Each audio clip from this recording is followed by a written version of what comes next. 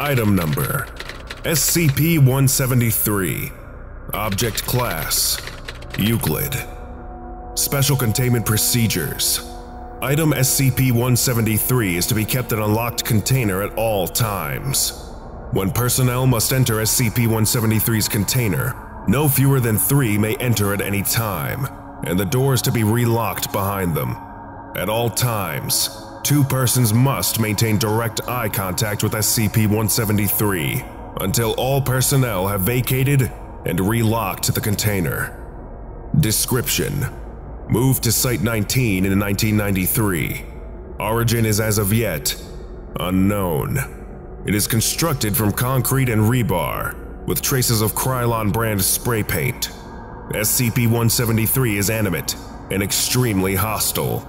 The object cannot move while within a direct line of sight. Line of sight must not be broken at any time with SCP-173.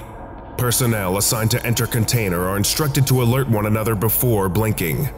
Object is reported to attack by snapping the neck at the base of the skull, or by strangulation. In the event of an attack, personnel are to observe Class 4 hazardous object containment procedures. Personnel report sounds of scraping stone originating from within the container when no one is present inside. This is considered normal, and any change in this behavior should be reported to the acting HMCL supervisor on duty. The reddish-brown substance on the floor is a combination of feces and blood. Origin of these materials is unknown. The enclosure must be cleaned on a bi-weekly basis. Item Number: SCP-055. Object Class: Keter. Special Containment Procedures: Object is kept within a 5 meter by 5 meter by 2.5 meter square room, constructed of cement, 50 centimeter thickness, with a Faraday cage surrounding the cement walls. Access is via a heavy containment door, measuring 2 by 2.5 meters, constructed on bearings to ensure door closes and locks automatically, unless held open deliberately. Security guards are not to be posted outside SCP-055's room. It is further advised that all personnel maintaining or studying other SCP objects in the vicinity try to maintain a distance of at least 50 meters from the geometric center of the room, as long as this is reasonably practical. Description: SCP-055 is a self-keeping secret, or anti-meme. Information about SCP-055's physical appearance, as well as its nature, behavior, and origins, is self-classifying. To clarify, how Site-19 originally acquired SCP-055 is unknown. When SCP-055 was obtained, and by whom, is unknown. SCP-055's physical appearance is unknown. It is not indescribable or invisible. Individuals are perfectly capable of entering SCP-055's container and observing it, taking mental or written notes, making sketches, taking photographs, and even making audio-video recordings. An extensive log of such observations is on file. However, information about SCP-055's physical appearance leaks out of a human mind soon after such an observation. Individuals tasked with describing SCP-055 afterwards find their minds wandering and lose interest in the task. Individuals tasked with sketching a copy of a photograph of SCP-055 are unable to remember what the photograph looks like, as are researchers overseeing these tests. Security personnel who have observed SCP-055 via closed-circuit television cameras emerge after a full shift exhausted and effectively amnesiac about the events of the previous hours. Who authorized the construction of SCP-055's containment room, why it was constructed in this way, or what the purpose of the described containment procedures may be, are all unknown. Despite SCP-055's container being easily accessible, all personnel at Site-19 claim no knowledge of SCP-055's existence when challenged. All of these facts are periodically rediscovered, usually by chance readers of this file, causing a great deal of alarm. This state of concern lasts minutes at most, before the matter is simply forgotten about. A great deal of scientific data has been recorded from SCP-055, but cannot be studied. At least one attempt has been made to destroy SCP-055, or possibly move it from containment at Site-19 to another site, meeting failure for reasons unknown. SCP-055 may present a major physical threat, and indeed may have killed many hundreds of personnel, and we would not know it. Certainly it presents a gigantic memetic mental threat, hence its Keter classification. Document 055-1. An analysis of SCP-055. The author puts forward the hypothesis that SCP-055 was never formally acquired by and is in fact an autonomous or remotely controlled agent, inserted at Site-19 by an unidentified third party, for one or all of the following purposes: to silently observe or interfere with activities at Site-19, to silently observe or interfere with activities at other SCP locations, to silently observe or interfere with activities of humanity worldwide, to silently observe or interfere with other SCP objects, to silently observe or interfere with. No action to counter any of these potential threats is suggested, or indeed theoretically possible. Addendum A. Hey, if this thing really is an anti-meme, why doesn't the fact that it's an anti-meme get wiped? We must be wrong about that somehow. Wait a minute, what if we were to keep notes about what it isn't? Would we remember those? Bartholomew Hughes, NSA. Document 055-2. Report of Dr. John Marichek. Survey Team number 19-055-127-BXE was successfully able to enter SCP-055's container and ascertain the appearance and, to some degree, the nature of the object. Notes were taken according to the project methodology, after which the container was sealed again. Excerpt from a transcript of personnel debriefing follows. Dr. Hughes. Okay, I'm going to need to ask you some questions about number 55 now. Interviewee. Number what? Dr. Hughes. SCP Object 55, the object you just examined. Interviewee. I don't know what you're talking about. I don't think we have a 55. Dr. Hughes. Okay then. I'd like you to tell me what you've been doing for the past 2 hours. Interviewee. What? Subject appears uncomfortable. I don't know. Dr. Hughes. Okay then. Do you remember that we all agreed that it wasn't spherical? Interviewee. That what wasn't? Oh, right. It isn't round at all. Object 55 isn't round. Dr. Hughes. So you remember it now? Interviewee. Well, no. I mean, I don't know what it is, but I know there is one. It's something you can't remember, and it's not a sphere. Dr. Hughes. Wait a minute. What's not a sphere? Interviewee. Object 55. Dr. Hughes. Object what? Interviewee. Doc, do you remember agreeing that something wasn't shaped like a sphere? Dr. Hughes. Oh, right. It appears to be possible to remember what SCP-055 is not, negations of fact, and to repeatedly deduce its existence from these memories.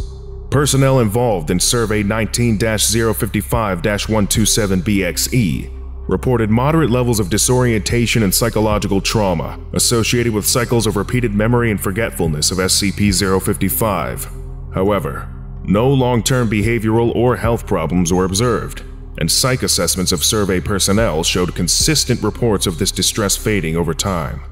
Recommendations. It may be worthwhile to post at least one staff member capable of remembering the existence of SCP-055 to each critical site. Item number: SCP-087. Object Class: Euclid. Special Containment Procedures. SCP-087 is located on the campus of. The doorway leading to SCP-087 is constructed of reinforced steel with an electro-release lock mechanism. It has been disguised to resemble a janitorial closet consistent with the design of the building. The lock mechanism on the doorknob will not release unless volts are applied in conjunction with counterclockwise rotation of the key. The inside of the door is lined with 6 centimeters of industrial foam padding. Due to the results of the final exploration, no personnel are permitted access to SCP-087. Description: SCP-087 is an unlit platform staircase. Stairs descend on a 38-degree angle for 13 steps, before reaching a semicircular platform of approximately 3 meters in diameter. Descent direction rotates 180 degrees at each platform. The design of SCP-087 limits subjects to a visual range of approximately 1.5 flights. A light source is required for any subjects exploring SCP-087, as there are no lighting fixtures or windows present. Lighting sources brighter than 75 watts have shown to be ineffective, as SCP-087 seems to absorb excess light. Subjects report and audio recordings confirm the distressed vocalizations from what is presumed to be a child between the ages of and the source of the distress calls is estimated to be located approximately 200 meters below the initial platform. However, any attempts to descend the staircase have failed to bring subjects closer to the source. The depth of descent calculated from Exploration 4, the longest exploration, is shown to be far beyond both the possible structure of both the building and geological surroundings. At this time, it is unknown if SCP-087 has an endpoint. SCP-087 has undergone 4 video-recorded explorations by Class D personnel. Each subject conducting an exploration has encountered SCP-087-1, which appears as a face with no visible pupils, nostrils, or mouth. The nature of SCP-087-1 is entirely unclear, but it has been determined that it is not the source of the pleading. Subjects exhibit feelings of intense paranoia and fear when faced with SCP-087-1, but it is undetermined whether said feelings are abnormal or simply natural reactions. Addendum: over a period of 2 weeks following Exploration 4, several members of the staff and students from the campus reported knocking at a variable rate of 1 to 2 seconds per knock, coming from the interior of SCP-087. The door leading to SCP-087 has been fitted with 6 cm thick industrial padding. All reports of knocking have ceased. Authorized personnel may refer to documents 087-1 through 087-4 for transcripts of Explorations 1 through 4. Document 087-1, Exploration 1. D8432 is a 43-year-old Caucasian male of average build and appearance, and unremarkable psychological background. Class D designation is a result of demotion due to mishandling SCP.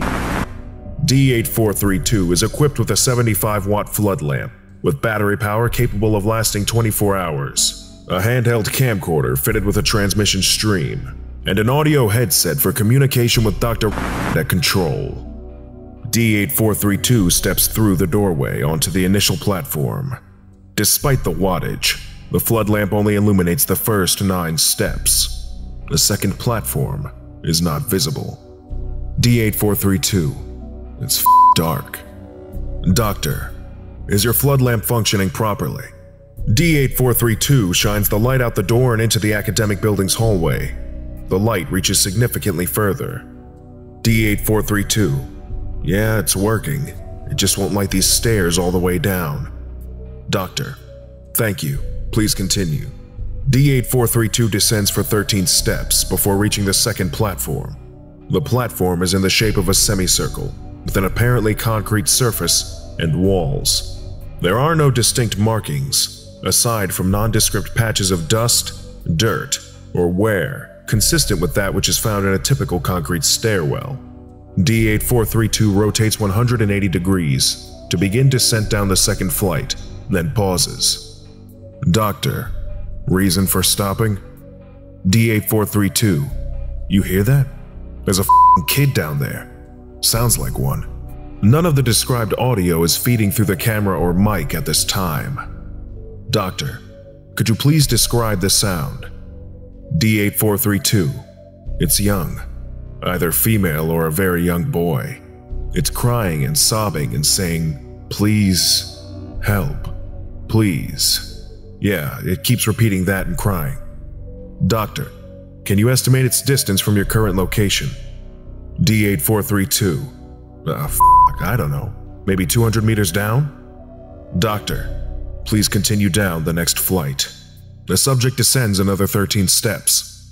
As he reaches the landing, audio of the child as described is picked up. The child alternates between sobbing, wailing, and the words "please," "help," and "down here." The level of audio is consistent with D8432's report of it being approximately 200 meters below. Doctor, can you still hear the crying? D8432. Yeah. Doctor, we're picking it up as well. Please continue down. Stop if you notice any changes in the audio or environment. The subject ascends another 3 flights of stairs before stopping. D8432. Keep going? Doctor, please. D8432 continues another 17 flights, total of 22 flights, before stopping. There are no visual changes in the environment, and each flight has been a consistent 13 steps. D8432. I'm not getting any closer to the kid. Stereo audio confirms that the crying noise has not increased in volume and remains approximately 200 meters below the subject. Doctor. Noted. Please continue. The subject continues another 28 flights before stopping, 50 flights total. D8432 is standing on the 51st landing, counting the initial ground level landing. D8432 is estimated to be 200 meters below the initial platform. 34 minutes have elapsed. The volume of the crying has not increased. D8432. I feel a little uneasy. Doctor. You spent a long time in a dark, unknown stairwell. It's natural. Please continue.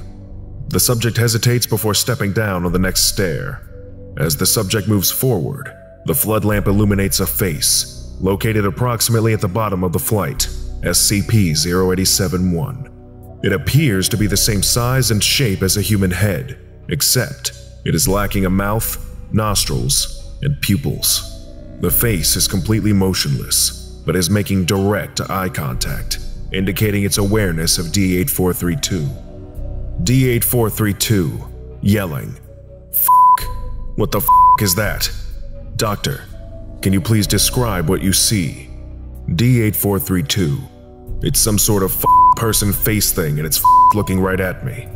Doctor, is it moving?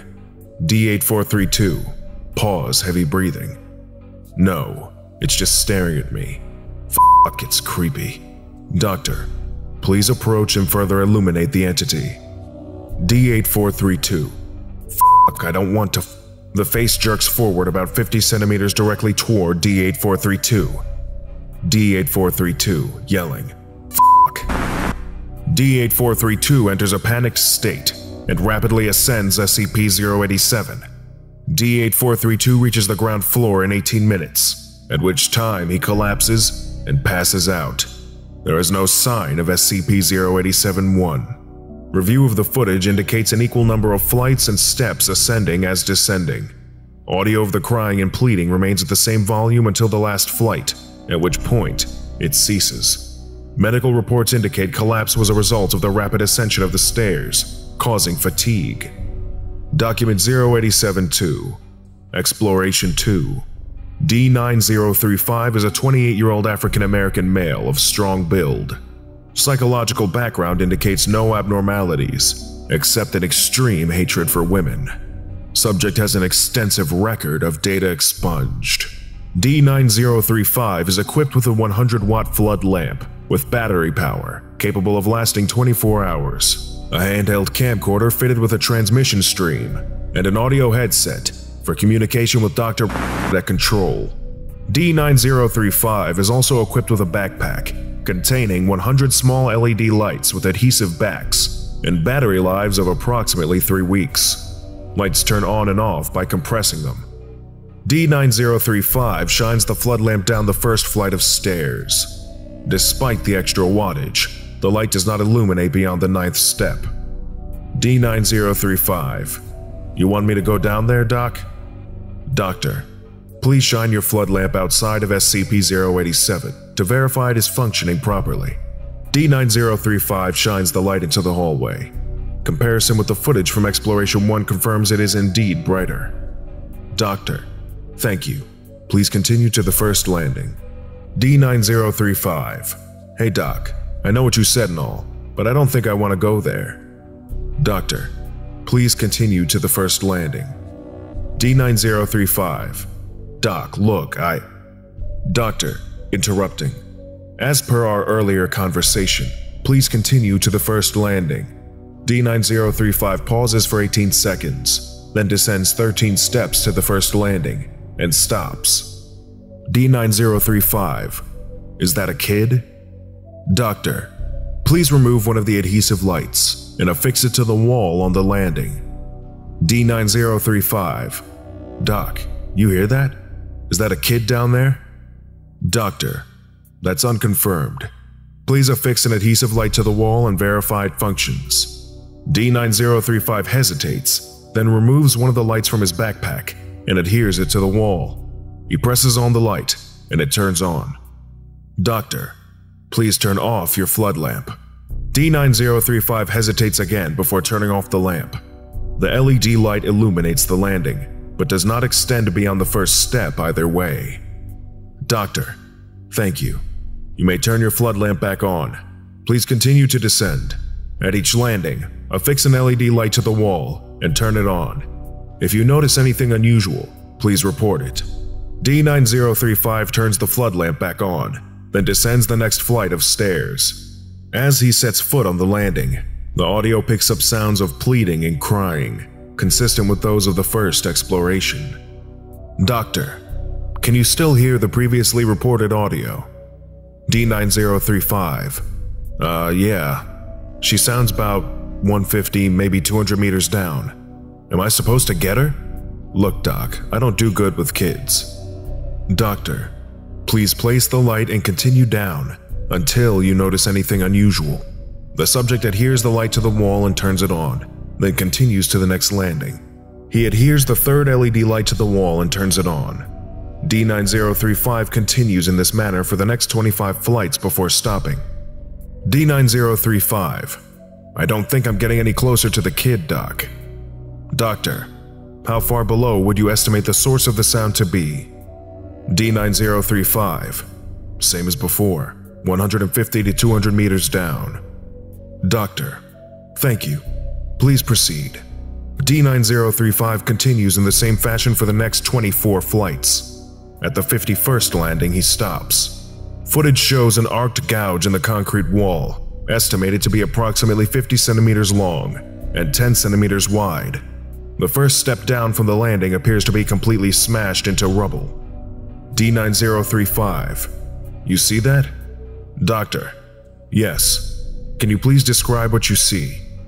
D9035, looks like something slashed at the wall, and the step over here is all crumbled up and stuff. The slash mark looks really smooth. D9035 touches the gouge mark. D9035, yeah, it's smooth. Feels like glass. Doctor, thank you. Please continue down. D9035, look, Doc, I think I've gone far enough. Doctor, please continue, as per our agreement. D9035, I don't want to be doing this, agreement or not. Data expunged. D9035 steps over the destroyed step and continues down the staircase. Nothing is notable at the next landing. D9035 adheres an LED light to the wall and continues in the same fashion for another 38 flights. The sound of the crying and pleading still has not gotten closer.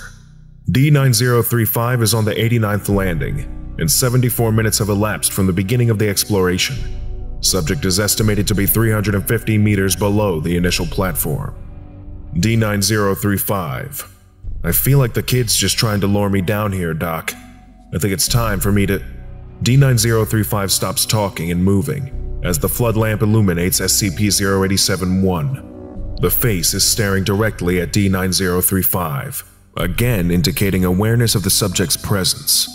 Although SCP-0871 appears to be unmoving, its location is 38 flights below the initial counter in Exploration 1, indicating it is mobile.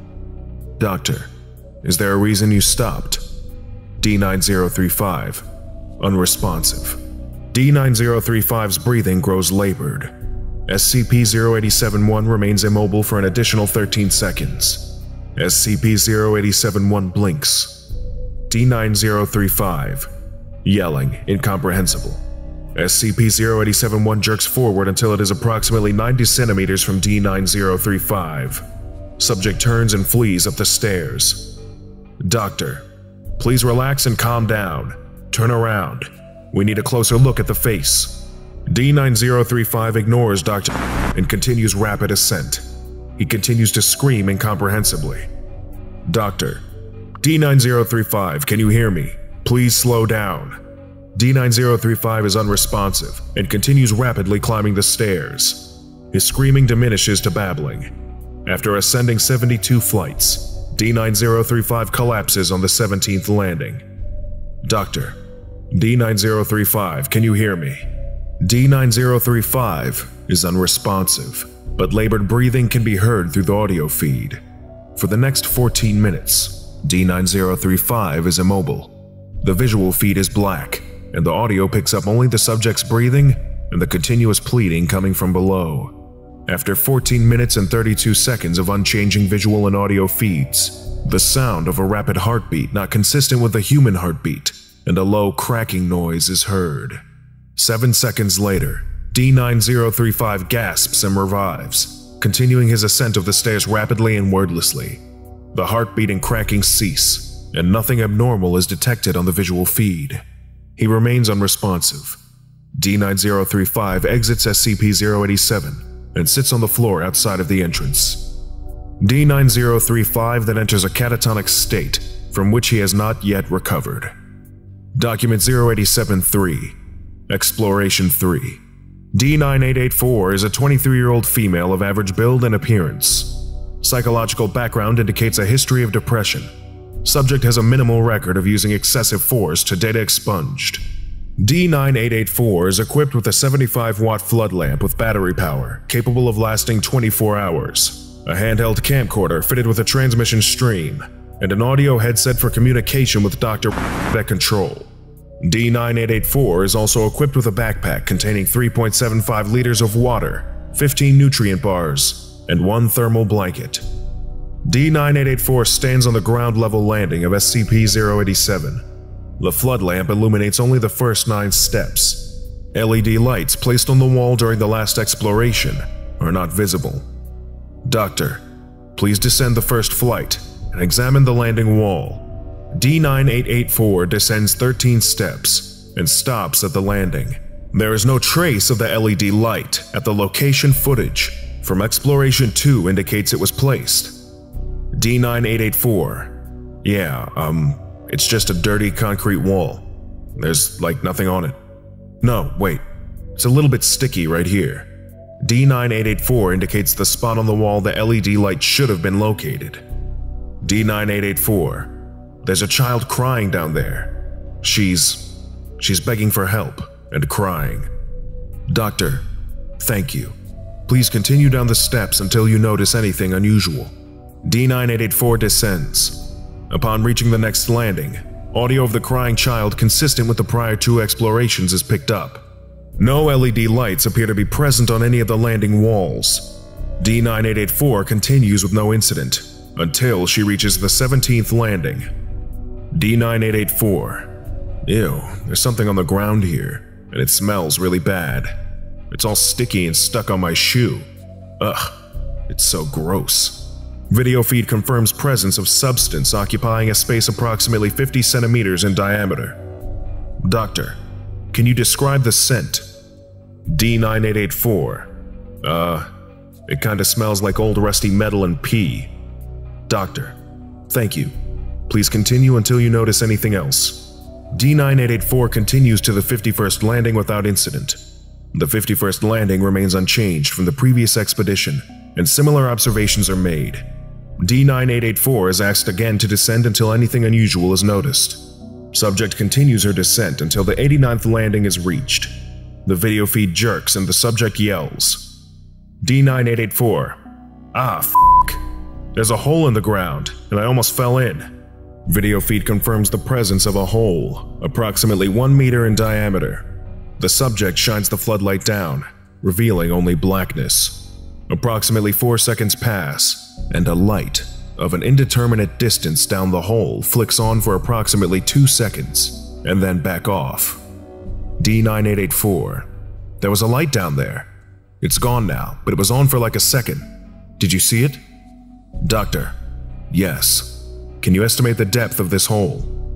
D9884: No way. It's too deep. At least a kilometer. Like, way more than a kilometer. Doctor: Thank you. Can you still hear the sounds of the child?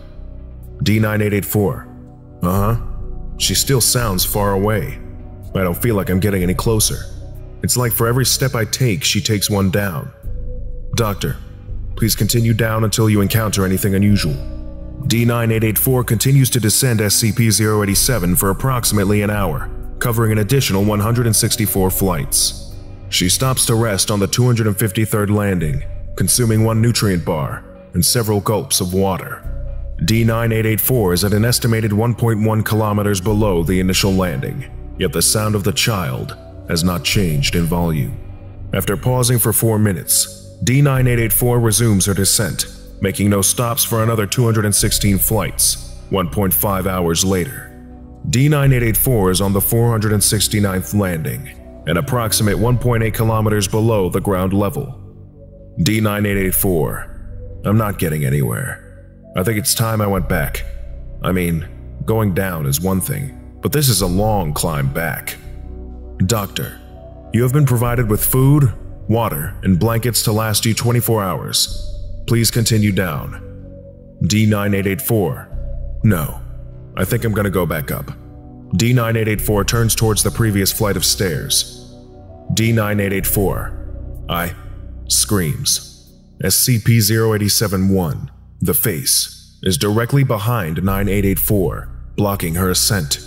The face appears approximately 30 centimeters from the lens of the camera. Its eyes are fixed directly on the lens, this time looking not at the subject, but the person viewing the video feed. The video feed glitches and freezes for 4 seconds, accompanied by a static-like screeching noise from the audio feed. It then cuts to bumpy visuals of D9884 descending the stairs rapidly. D9884, panicked and hysterical. It's been following me. This whole time it's been right behind me. Oh God, it's right behind me. It was looking right at me. Doctor, please do something. Please, please help me. Oh God, no, please get it away. Please, no, please. I knew it was following me. Help make it leave, please. No, it was looking at me. It was staring at me. It knew I was here. It's been watching me this whole time. Oh God, please help me. No, please. This continues in a similar fashion until the end. D9884 continues to scream and plead hysterically as she rapidly descends the staircase. The previously heard static-like screeching seems to overlay the audio feed, beneath which can still be heard the original sound of the crying child. Approximately 14 flights down, the video feed swings to show the area directly behind D9884. The face is now approximately 20 centimeters from the camera lens.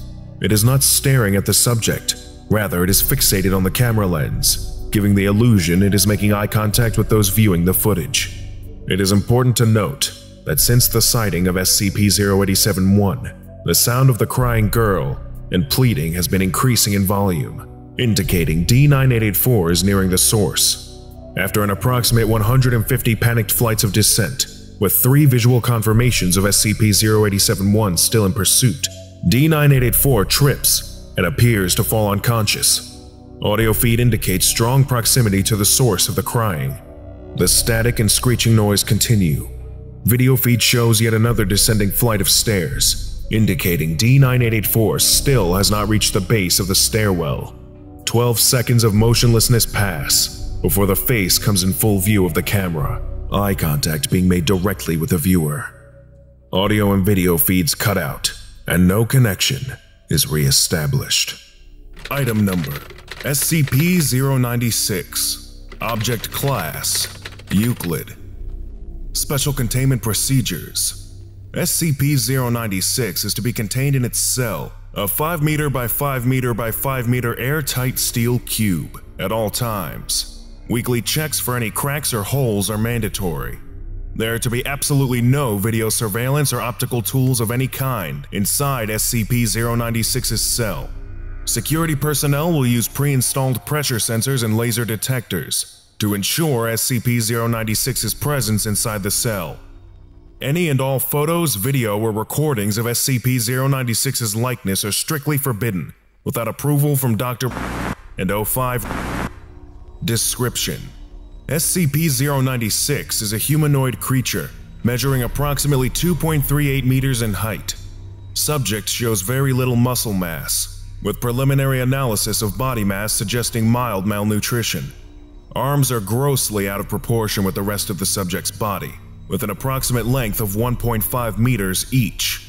Skin is mostly devoid of pigmentation, with no sign of any body hair. SCP-096's jaw can open to 4 times the norm of an average human. Other facial features remain similar to an average human, with the exception of the eyes, which are also devoid of pigmentation. It is not yet known whether SCP-096 is blind or not. It shows no signs of any higher brain functions, and is not considered to be sapient. SCP-096 is normally extremely docile, with pressure sensors inside its cell indicating it spends most of the day pacing by the eastern wall. However, when someone views SCP-096's face, whether it be directly, via video recording, or even a photograph, it will enter a stage of considerable emotional distress. SCP-096 will cover its face with its hands and begin screaming, crying, and babbling incoherently. Approximately 1 to 2 minutes after the first viewing, SCP-096 will begin running to the person who viewed its face, who will from this point on be referred to as SCP-096-1. Documented speeds have varied from 35 km an hour to km an hour, and seems to depend on distance from SCP-096-1. At this point, no known material or method can impede SCP-096's progress. The actual position of SCP-096-1 does not seem to affect SCP-096's response. It seems to have an innate sense of SCP-096-1's location. Note: this reaction does not occur when viewing artistic depictions. Upon arriving at SCP-096-1's location, SCP-096 will proceed to kill and data expunged SCP-096-1. 100% of cases have left no traces of SCP-096-1. SCP-096 will then sit down for several minutes before regaining its composure and becoming docile once again. It will then attempt to make its way back to its natural habitat. Due to the possibility of a mass chain reaction, including breach of Foundation secrecy and large civilian loss of life, retrieval of subject should be considered alpha priority. Dr. has also petitioned for an immediate termination of SCP-096. Termination order has been approved. Audio log from Interview 096-1. Interviewer: Dr. Interviewed: Captain, retired. Former Commander of Retrieval Team Zulu 9A. Retrieval Incident 096-1A. Begin log. Captain: it always sucks ass to get initial retrieval duty. You have no idea what the damn thing is capable of, besides what jacked up information the field techies can scrape up, and you're lucky if they even tell you the whole story. They told us to bag and tag. Didn't tell us jack shit about not looking at the damn thing. Doctor, could you describe the mission, please? Captain: yeah, sorry.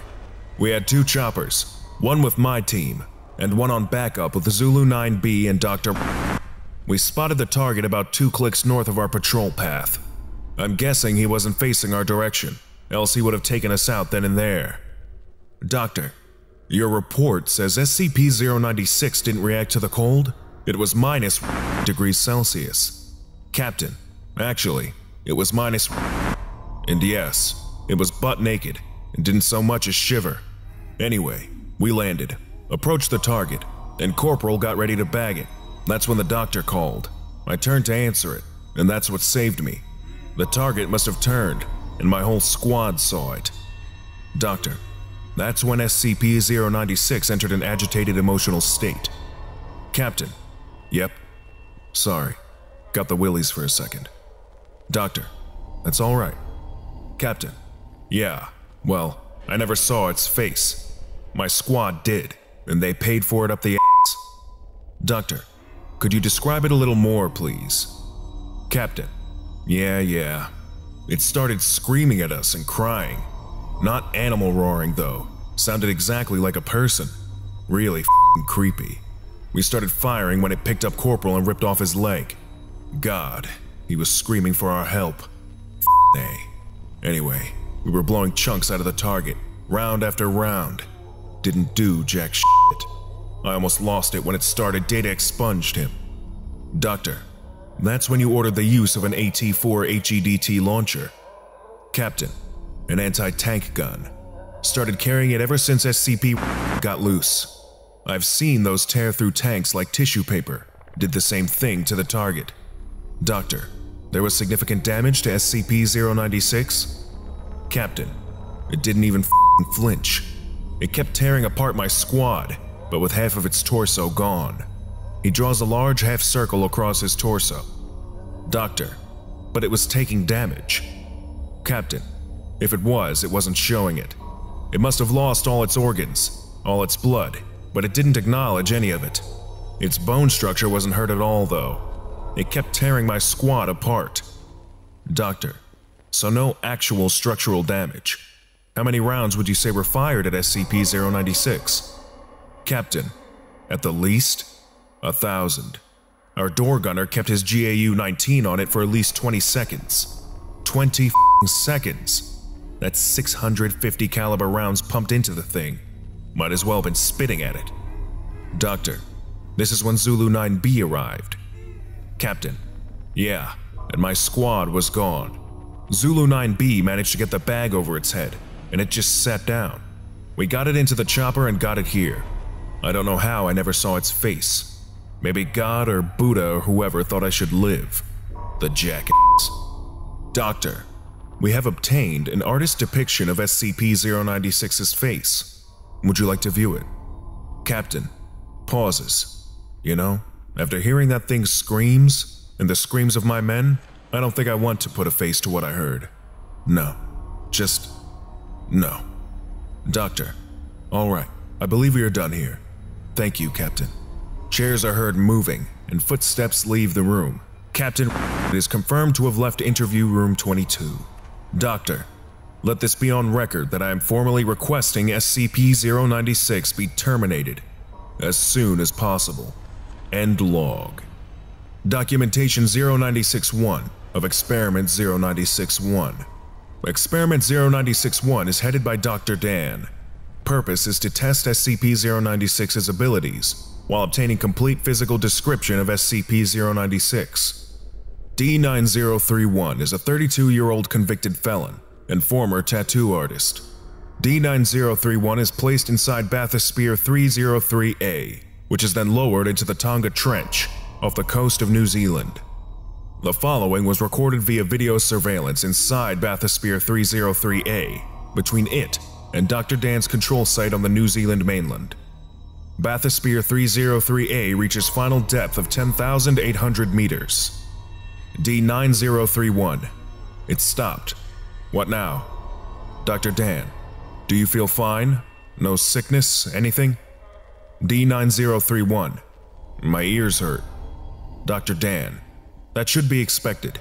Now, on your left should be a steel container. Open it, and there will be a manila folder holding several photographs. Open it and describe the first photograph, please. D9031 complies. The camera is located so the photograph cannot be seen. D9031. Nothing. It's an empty cell. Dr. Dan. Thank you. Please set this photograph down in the receptacle to your right and look at the next photograph. D9031. It's the same cell, but there's a foot in it, I think? Dr. Dan. Describe it, please. D9031. It's pale and bony. Sorta creepy, actually. Dr. Dan. Place the photograph in the receptacle, face down, and look at the next one. D9031. Okay. Pause. Oh, shit. Dr. Dan. Describe the photograph. D9031. It's I don't know, some creepy person. Dr. Dan. Describe the photograph, please. D9031. Hell, man. He's pale, has white eyes, and something f***ed up is happening with his mouth. What the hell is this thing? At this point, approximately 1332 Standard Time, Dr. Dan and Experiment Control is notified that SCP-096 has breached containment. The fastest path to SCP-096-1 has been cleared of civilians and other image-capturing devices, and SCP-096 is now being tracked by satellites via tracking collar. Dr. Dan, on your right there should be another steel container. Open it. SCP-096-1. It's a pad of paper and a pencil. Dr. Dan, yes. Please draw a sketch of the photograph you saw. SCP-096-1 mumbles an expletive and spends the next 20 minutes drawing a sketch of the photograph. At the time of completion, SCP-096 is confirmed to be kilometers away from SCP-096-1. SCP-096-1. I'm done. Dr. Dan. Good. Place the drawing in the receptacle on your left and close the door. SCP-096-1 complies, and the sketch leaves Bathysphere 303A in a watertight buoyancy container. The other photographs are then incinerated in the onboard incinerator. SCP-096-1. What now? Dr. Dan. Please stand by. 40 minutes pass. SCP-096 is now confirmed to be at SCP-096-1's position and is diving. Transponder signal ends at 9,339 meters, as pressure goes beyond the device's operational limits. The camera shows the bathysphere shaking slightly.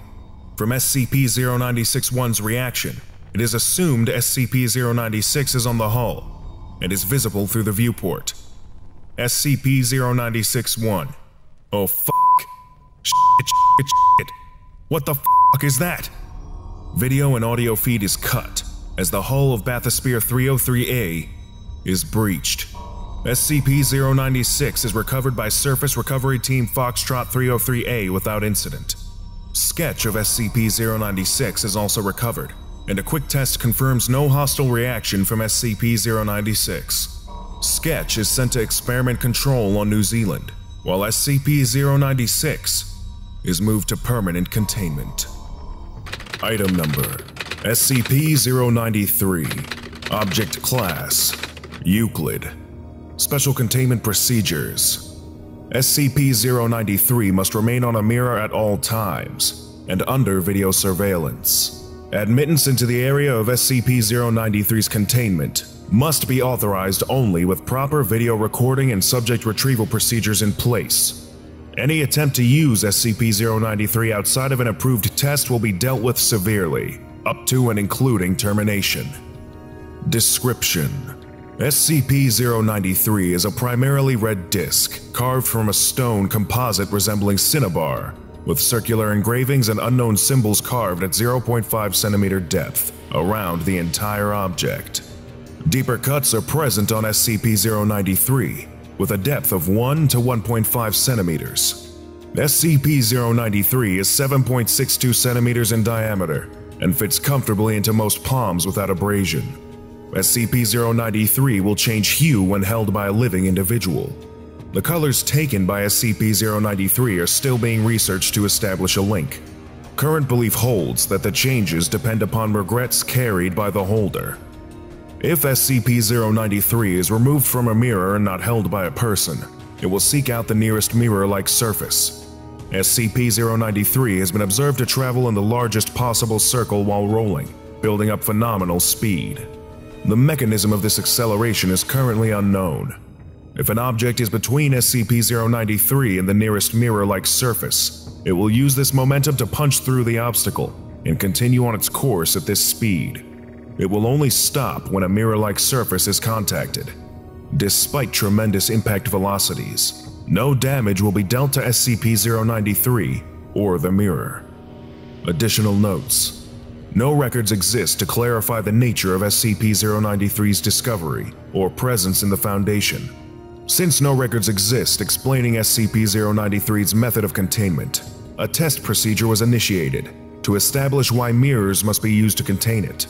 The results of SCP-093-T1 led to the discovery of living beings holding SCP-093 being able to move through mirrors, and the series of tests in SCP-093-T2 to ascertain the destination reached through this travel. SCP-093 Original Documentation. Item number: SCP-093. Object Class: Euclid. Special Containment Procedures. Item SCP-093 is to be kept on a silver-lined mirror on a 0 by 3 by 0.23 meter or 1 foot by 9 inch pedestal, at least 1.22 meters or 4 feet off the ground floor in containment cell block. Object is not to be contained in areas exceeding 3.66 by 3.05 meters or 12 by 10 feet, nor placed on mahogany, pine, cherry, or aluminum pedestals above or below level 1 of containment cell block. Object can be handled safely, albeit gently, without consequences. Tests and consequences thereof involving containment conditions can be viewed in Section B35-1 of the attached report. Description: Object was found on the shore of the Red Sea, 30th January 1968, emitting a low sigh and a dim blue gleam. Its color has since turned into an orange mix of red, only emitting a hum of varying volume whilst in the presence of female examiners of ages between 34 and 41. SCP-093 resembled the documented blue for 5434 at 1:23 on 26 April 1986, coincidentally when the body of 1949834 was discovered in an undisclosed research facility. Ties between 1949834 and SCP-093 remain inconclusive, and effects of prolonged exposure to 093 remain unknown, except for infrequent reports of periods of calmness, and in the case of 2420049, as periodic waves of depression, loss of balance, and thoughts of suicide. These feelings have reportedly not exceeded 11 days in duration. Object seemed to react to the presence of 2420056 by turning light violet for no more than 209, as documented on 12th of March, 1993. Effects of this reaction remain unknown. Additional notes: Origins of 093 remain unknown, and documents of recovery of 093 have since been destroyed in a fire in research facility 9th of December, 1989. Reports on the feelings of researchers who handled 093 have remained inconsequential since 19th of April, 1995. SCP-093-T1 Containment Test. Testing of SCP-093 against conditions set forth for existing containment procedures to assess viability of continuing such containment, beginning with changing the type of mirror used as a position of rest. Mirrored surface brass frame retail-grade mirror. SCP-093 rests without activity when placed on the mirror. This test alone removes the need for costly silver or wooden containment systems. Standard grade table.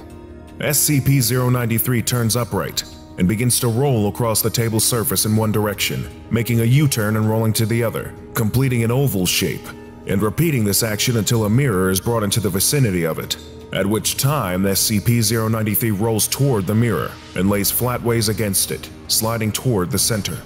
It is noted that despite the grainy feel of SCP-093, it does not mark the mirror in any fashion while moving across it.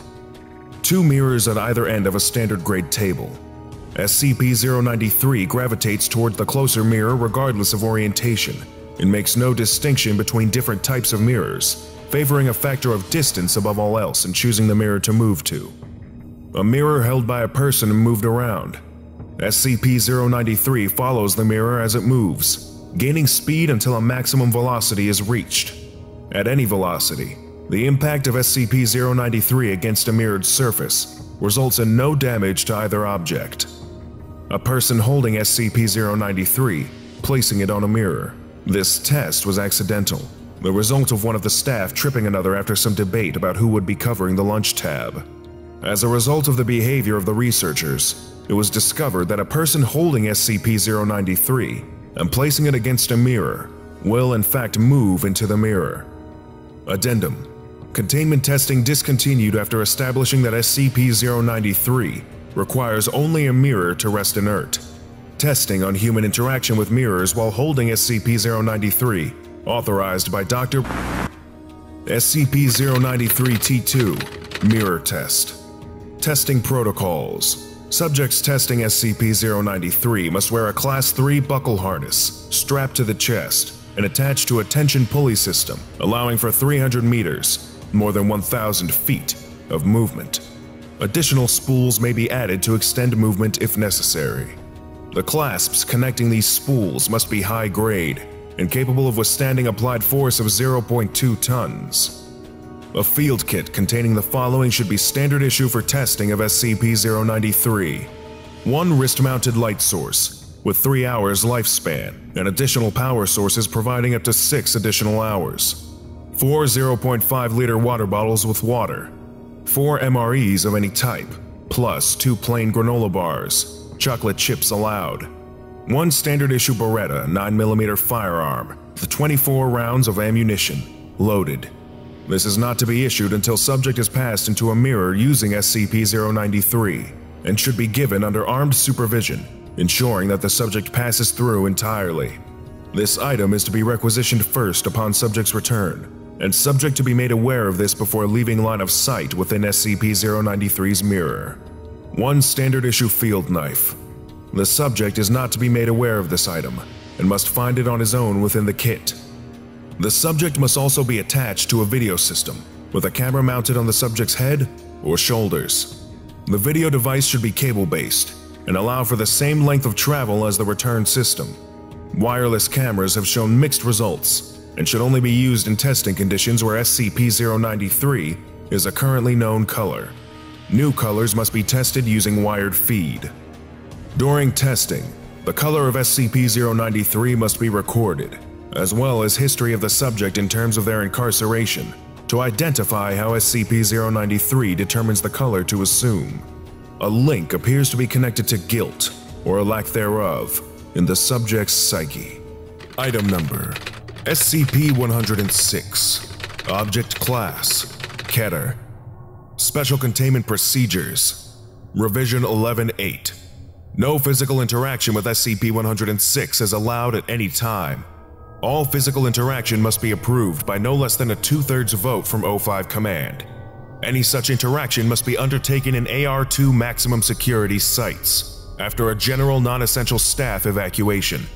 All staff, research security, Class D, etc., are to remain at least 60 meters away from the containment cell at all times, except in the event of breach events. SCP-106 is to be contained in a sealed container comprised of lead-lined steel. The container will be sealed within 40 layers of identical material, each layer separated by no less than 36 centimeters of empty space. Support struts between layers are to be randomly spaced. Container is to remain suspended, no less than 60 centimeters from any surface, by ELO-IID electromagnetic supports.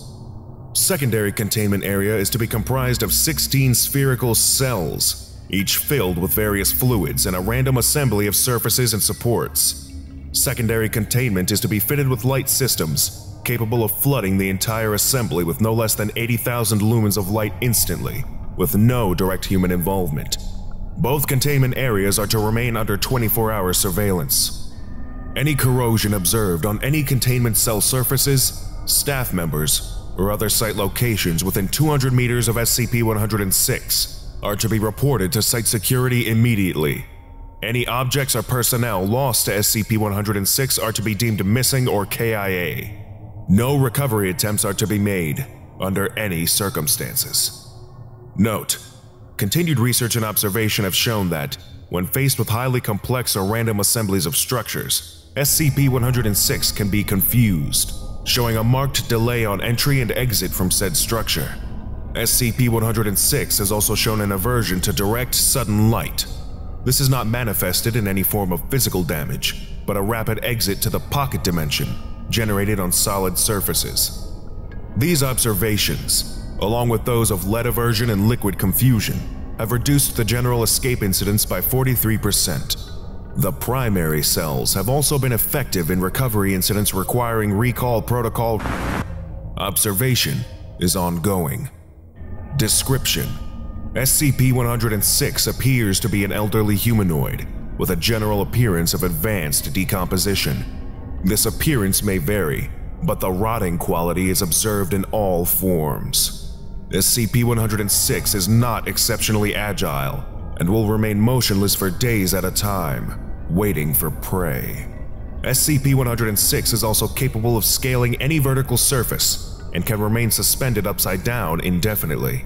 When attacking, SCP-106 will attempt to incapacitate prey by damaging major organs, muscle groups, or tendons, then pull disabled prey into its pocket dimension. SCP-106 appears to prefer human prey items in the 10 to 25 years of age bracket. SCP-106 causes a corrosion effect in all solid matter it touches, engaging a physical breakdown in materials several seconds after contact. This is observed as rusting, rotting, and cracking of materials in the creation of a black, mucus-like substance, similar to the material coating SCP-106. This effect is particularly detrimental to living tissues and is assumed to be a pre-digestion action. Corrosion continues for 6 hours after contact, after which the effect appears to burn out. SCP-106 is capable of passing through solid matter, leaving behind a large patch of its corrosive mucus. SCP-106 is able to vanish inside solid matter, entering what is assumed to be a form of pocket dimension. SCP-106 is then able to exit this dimension from any point connected to the initial entry point. Examples: entering the inner wall of a room and exiting the outer wall, entering a wall and exiting from the ceiling. It is unknown if this is the point of origin for SCP-106 or a simple lair created by SCP-106. Limited observation of this pocket dimension has shown it to be comprised mostly of halls and rooms, with data expunged entry. This activity can continue for days, with some subjected individuals being released for the express purpose of hunting, recapture, data expunged. Addendum: SCP Review Notes. Due to the exceedingly difficult to contain nature of SCP-106, SCP is to be reviewed every 3 months or during a post-breach incident. Physical restraints are impossible, and direct physical damage appears to have no effect on SCP-106. Current SCP revolves around basic observation and immediate response. Previous, more proactive special containment procedures have been recalled due to the events of breaches. Notes on behavior: SCP-106 appears to go through long periods of dormancy, in which it will remain completely motionless for up to 3 months. The cause for this is unknown. However, it has been shown that this appears to be used as a lulling tactic. SCP-106 will emerge from this state in a very agitated state and will attack and abduct staff and cause gross damage to its containment cell and the site at large. Recall Protocol Data Expunged. SCP-106 appears to hunt and attack based on desire, not hunger. SCP-106 will attack and collect multiple prey items during a hunting behavior event, keeping many alive in the pocket dimension for extended periods of time. SCP-106 has no determinable limit and appears to collect a random number of prey items during an event. The inner dimension accessed by SCP-106 appears to be only accessible by SCP-106. Recording and transmission devices have been shown to still operate inside this dimension, though recordings and transmissions are very degraded. It appears that SCP-106 will play with captured prey and appears to have full control of time, space, and perception inside this dimension. SCP-106 appears data expunged. Recall Protocol. In the event of a breach event by SCP-106, a human within the 10 to 25 years of age bracket will be prepped for recall, with the compromised containment cell being replaced and restored for use. When the cell is ready, the lore subject will be injured, preferably via the breakage of a long bone, such as the femur, or the severing of a major tendon, such as the Achilles tendon. Lore subject will then be placed in the prepped cell, and the sound emitted by said subject will be transmitted over the site public address system. SCP-106 will typically begin to gravitate toward the lore subject within 10 to 15 minutes after hearing the subject. Should SCP-106 not respond to the initial broadcast, additional physical trauma is to be administered to lure the subject at 25-minute intervals until SCP-106 responds. Multiple lure subjects may be used in the case of major breach events. SCP-106 will typically enter a dormant state after finishing with a lure subject. In addition, subjects may data expunged. SCP-001 is an O5's tale. Good evening, Doctor. No, don't stand up. And yes, I am who you think I am. let's not make any more of this than it is. You know my number, and I know enough about you to make a duplicate that even your mother wouldn't be able to tell apart from the real you. No, that's not a threat, just a fact. Now, as to my business here. It seems you have stumbled upon something above your clearance. Well, no. Stumbled is not the right word. Dug up? Perhaps.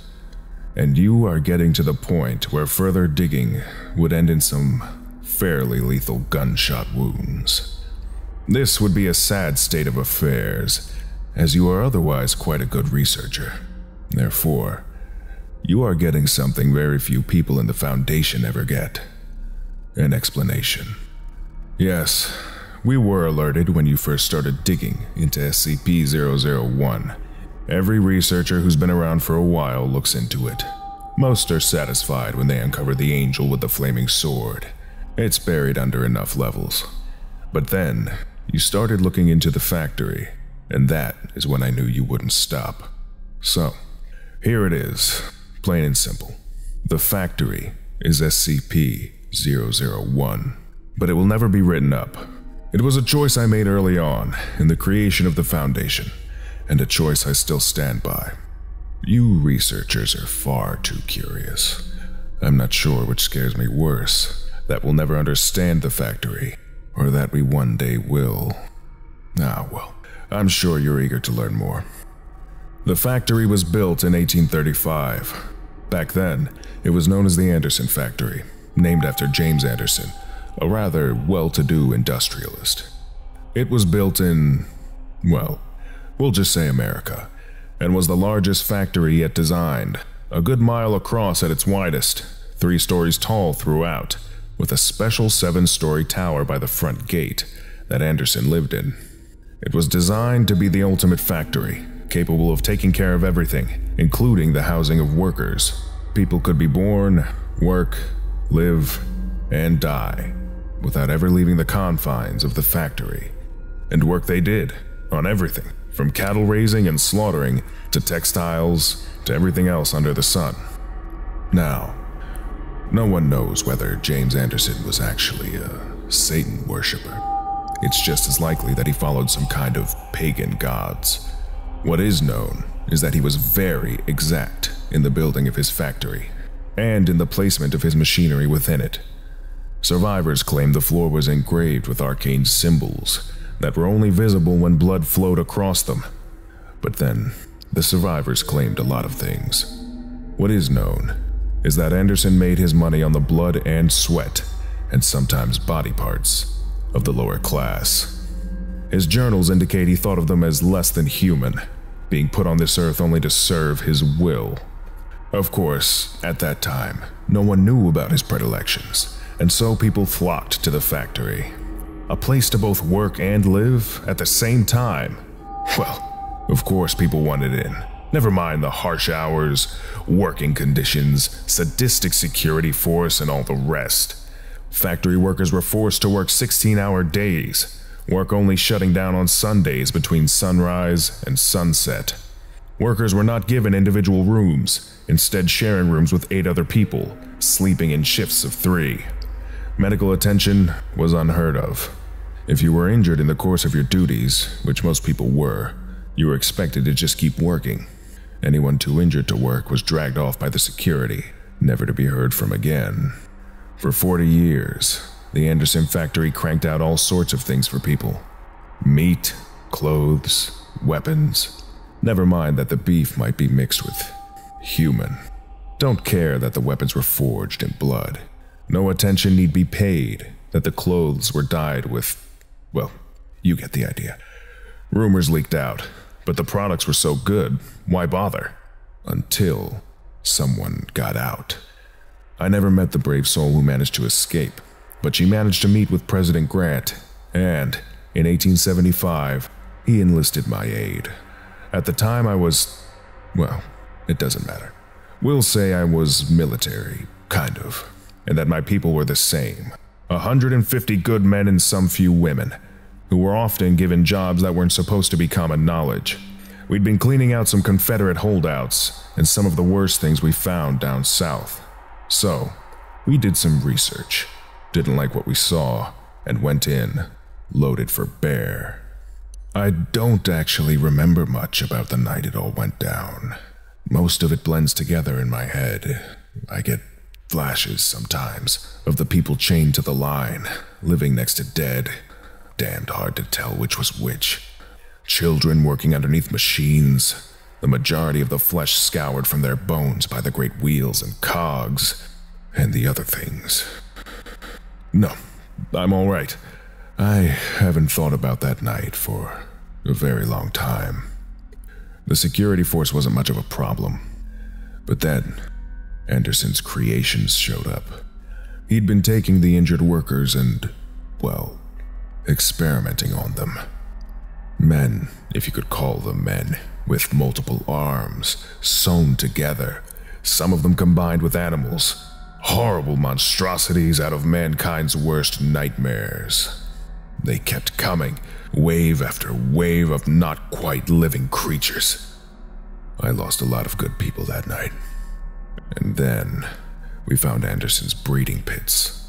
Girls as young as 8 chained to the walls, forced to be nothing more than... I'm sorry. Even today, more than a century later, the memory makes me see red.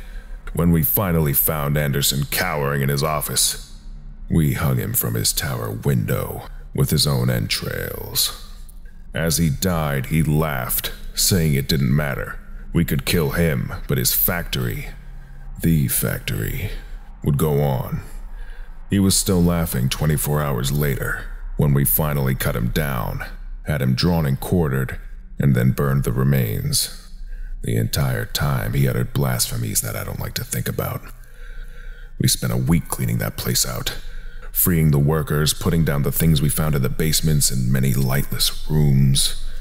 We pulled out things that were useful, stocked them in a house near the gate, tried to make sense of everything. 150 of us went into that hell pit that night, and only 93 came out. By the end of that week, we were down to 71. But the things we found in there, my God. Well, you've been with the Foundation a while, they wouldn't seem as amazing to you, but we found toy guns that shot real bullets, a yo-yo that would flay the skin from anyone it touched, hammers that only worked on human flesh, a breed of skeletal horse that ran faster than anything we'd ever seen, cloaks that seemed woven from the night itself and let men access a shadowy dimension that... I get away from myself. We found tools, both wondrous and horrible, and we were faced with a choice.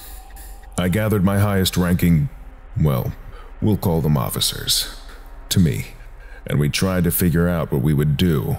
They all had opinions. The chaplain, he had gone a little crazed, thought all these objects must be miracles sent from God, holy relics to be worshipped. Marshall and his little toady Dawkins thought there was a fortune to be made here, making and selling these things to the highest bidder. The engine we all called Bass, due to his deep speaking voice, he called these things an abomination, and declared that we should hunt down and destroy everything we could find. And Smith thought we should take this stuff back to the president. The only one without an opinion was the old man, but he never said much of anything anyways. We argued for hours, days trying to work it out. Me, I thought we were sitting on a gold mine all right, but that we could use these things, these objects, to hunt down some of the scary things we'd run into down south, the other monsters this world had to offer, and use this factory for good, as a place to contain these things, find a way to make them work for our fellow man, or at least protect our fellow man from having to deal with them. I'm sure you can figure out what happened. The chaplain snuck away in the night with his devotees, taking a couple of small items with him. Marshall we kicked out when we found him, abusing his authority. He promised he'd get revenge, and that little Dawkins shit led the rest of their group off with some of the juicier items. Bass and his people tried to light the whole damn thing on fire, then just left when it didn't work. And Smith left to report back to the president.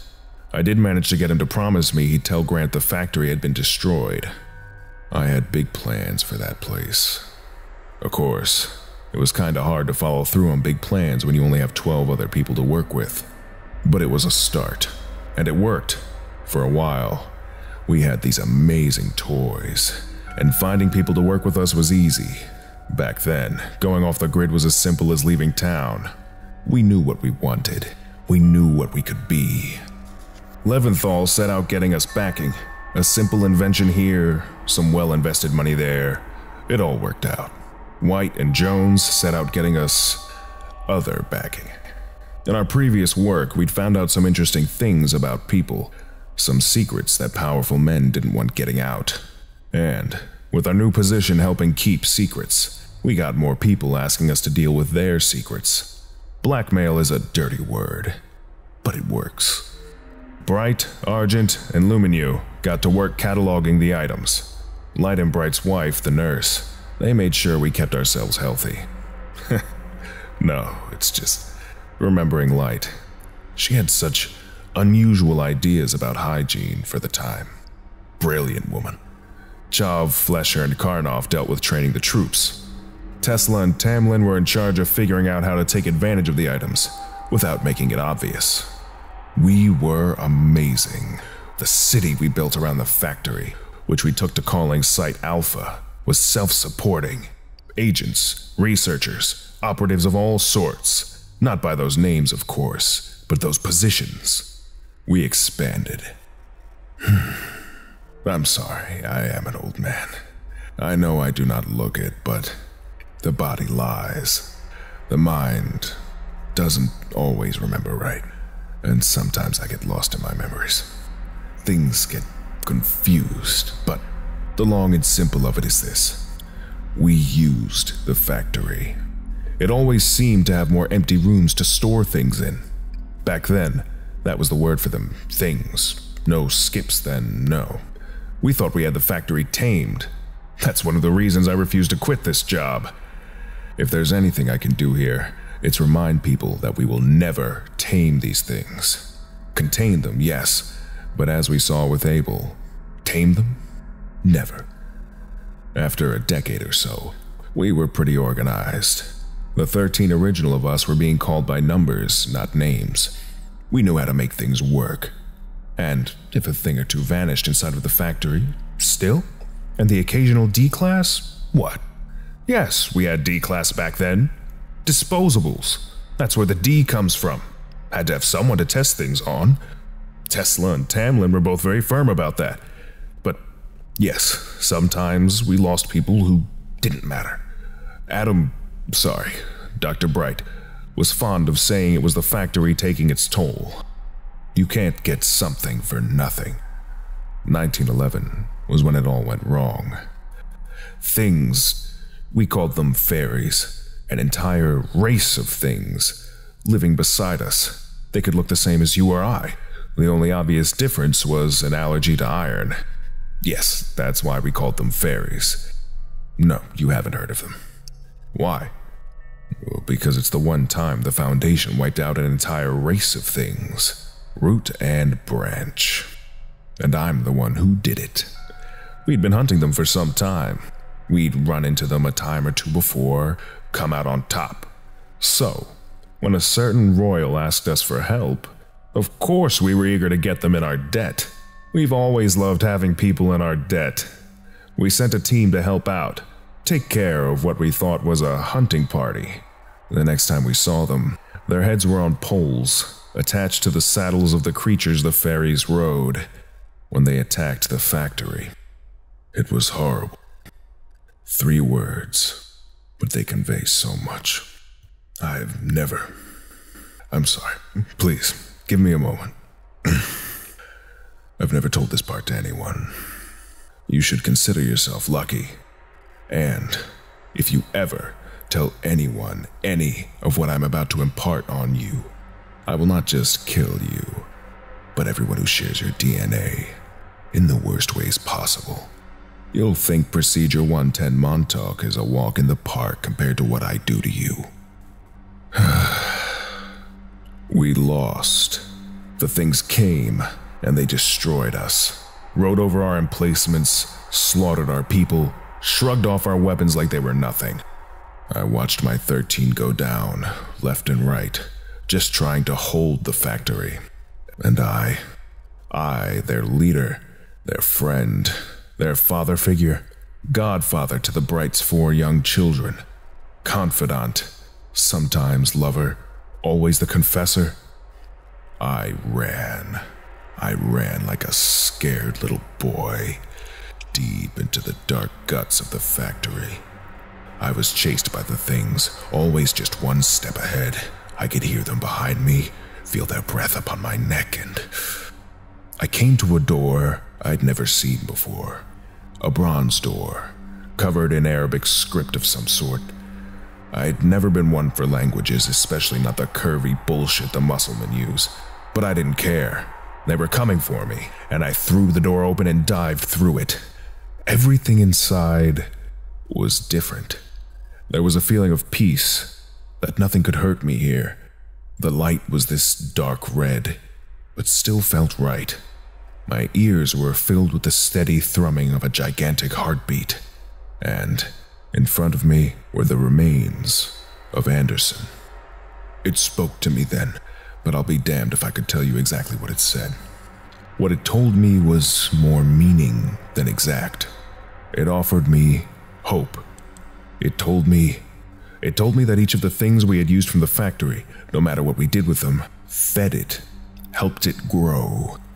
But if the fairies took the factory, they would destroy it, and we couldn't have that. It offered me a deal. It could remove this event, make it have never happened. All I needed to give it was us. I didn't want to. I knew it was a bad idea, but then I saw them again. My family, my friends, dead. Dead by the hands of those bastards. I agreed. It smiled, and I found myself once more upon the ramparts, watching the horde of fairies crest the hill, my Foundation alive once more. In my hands was a weapon. I won't bore you with the details, but we slaughtered them. And with these new weapons, continued to slaughter them. Everywhere they lived, everywhere they bred. My fellow O5s questioned my decision, thinking we should save some in case we might ever need them. I overruled them. We moved away from the factory, shut it down, moved our things out of there. We changed the name from things to Special Containment Protocols, focused on containing them, not anything else. The others were curious, but understood I had my reasons.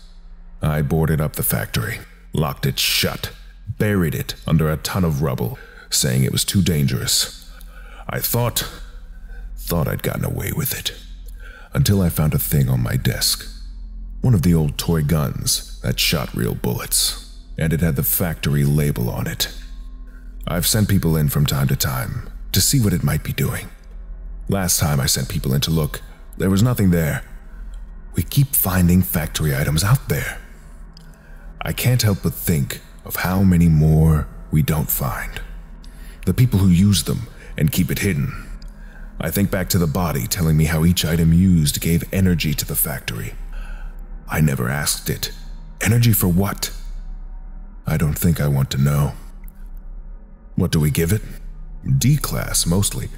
Where did you think all those bodies went? There's a place. Bodies are left, and they vanish. Everyone thinks I'm a genius for figuring it out. Sometimes I have to feed it other things. Researchers, agents. They never know it's coming. It just reaches out and takes them. But, in the end, we're doing more good by being here. Whatever the factory wants, whatever it is, we're doing good here. I have to believe that. And now you know. Are you happy? I didn't think so. Why tell you? I'm getting old, Everett. Should I die, someone will have to keep feeding it. Maybe you'll be different. Maybe you'll figure out how to stand up to it. But I doubt it. Item number: SCP-035. Object Class Keter. Special Containment Procedures. SCP-035 is to be kept within a hermetically sealed glass case, no fewer than 10 centimeters, 4 inches thick. This case is to be contained within a steel, iron, and lead-shielded room at all times. Doors are to be triple locked at all times, with the exception of allowing personnel in or out. No fewer than 2 armed guards are to be posted at any time.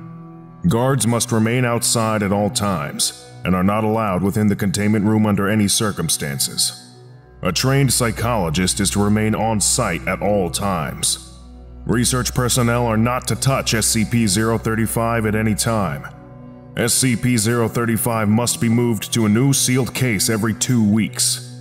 The previous case must be disposed of via SCP-101, as it shows no adverse reactions to SCP-035's corruption. Anyone who comes into contact with SCP-035 when it is in possession of a host is to be given an immediate psychological evaluation. Description: SCP-035 appears to be a white porcelain comedy mask, although, at times, it will change to tragedy.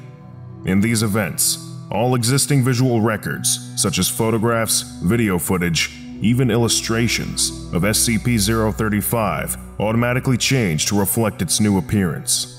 A highly corrosive and degenerative viscous liquid constantly seeps from the eye and mouth holes of SCP-035. Anything coming into contact with this substance slowly decays over a period of time, depending on the material, until it is decayed completely into a pool of the original contaminant. Glass seems to react the slowest to the effects of the item, hence the construction choice of its immediate container. Living organisms that come into contact with the substance react much the same way, with no chance of recovery. Origin of the liquid is unknown. Liquid is only visible from the front, and does not emerge or is even visible from the other side. Subjects within 1.5 to 2 meters, 5 or 6 feet, of SCP-035, or in visual contact with it, experience a strong urge to put it on.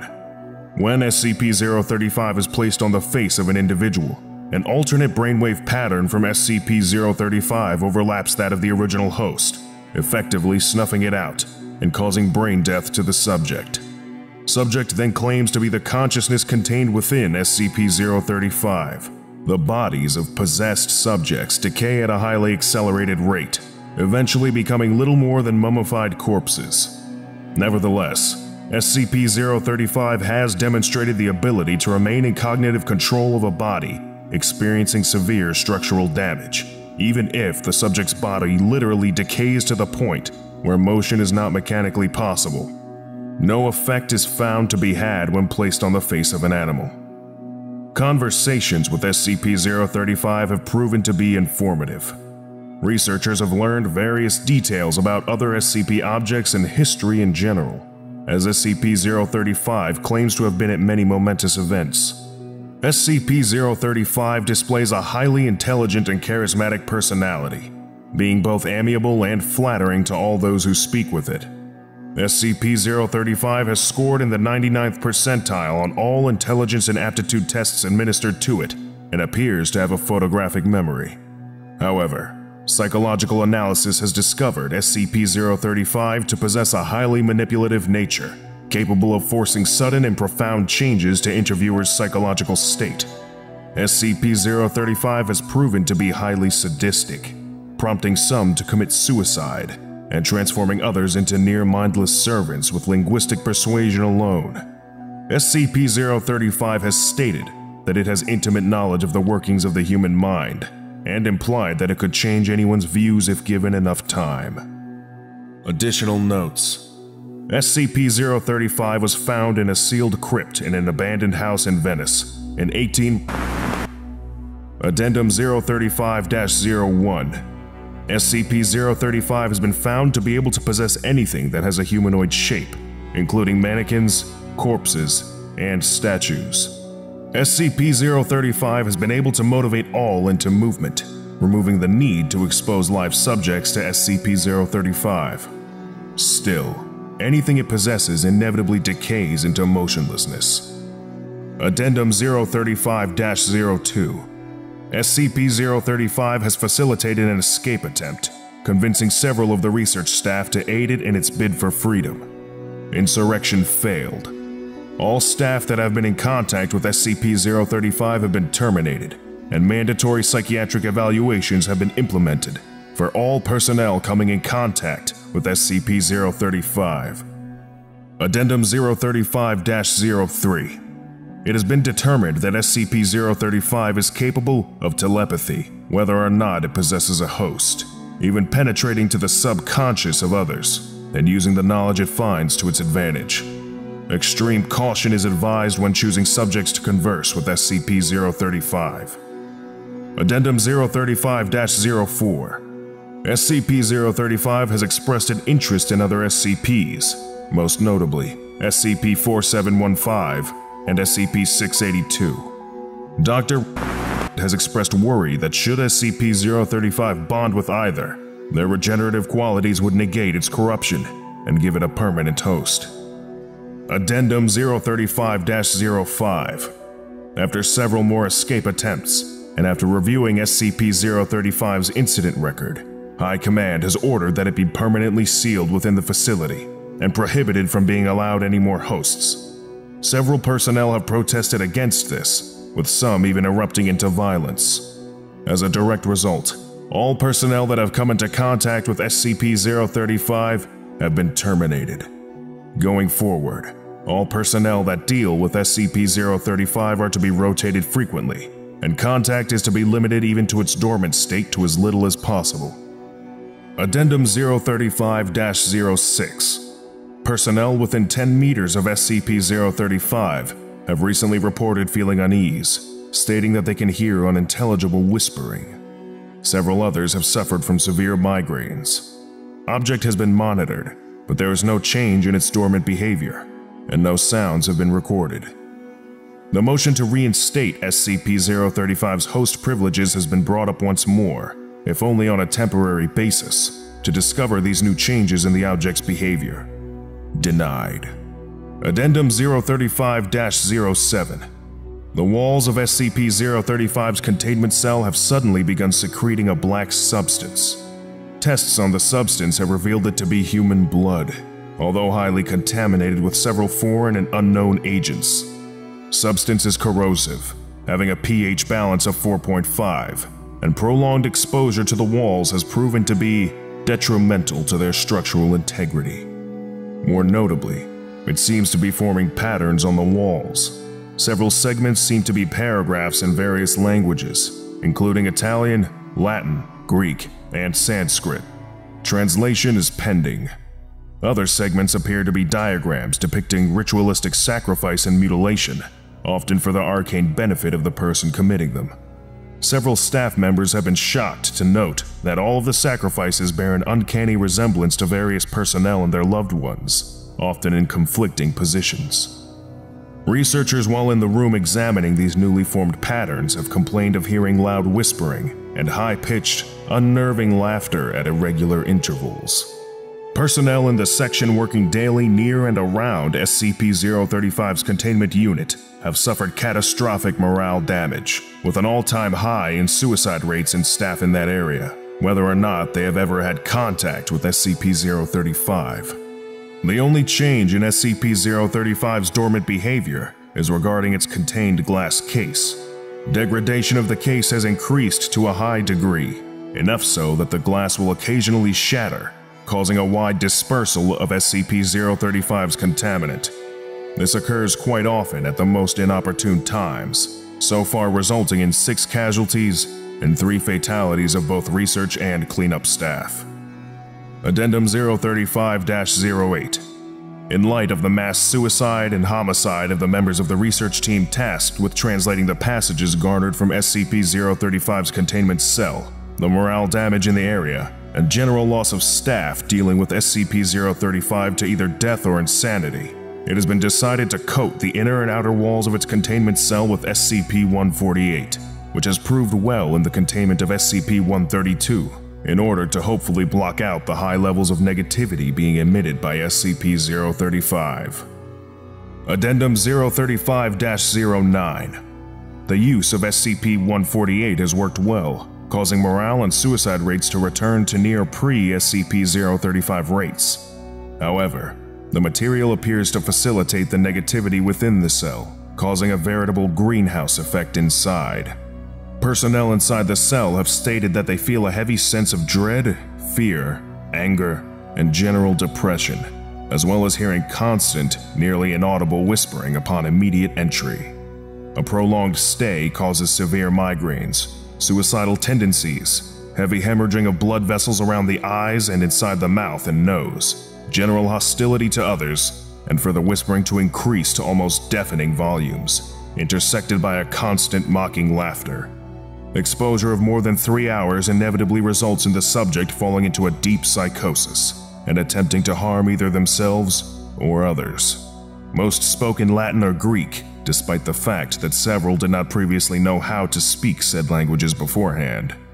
The presence of blood in both word and diagram formations has increased disproportionately, the walls becoming cluttered and the formations beginning to overlap each other.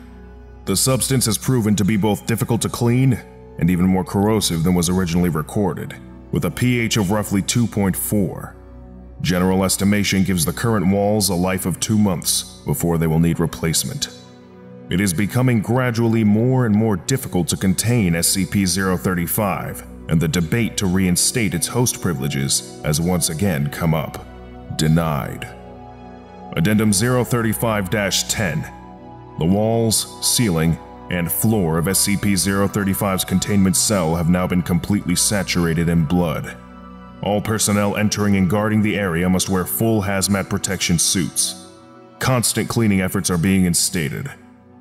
Addendum 035-11. The magnitude, intensity, and recurrence of the phenomena that occur within SCP-035's containment cell have increased to an alarming degree. The cell door has been known to become locked of its own accord while personnel are inside and unable to be opened for a period of time. Appendages form out of the larger puddles of blood and often attempt to grab or harm personnel near them. Blurry apparitions have started appearing to staff.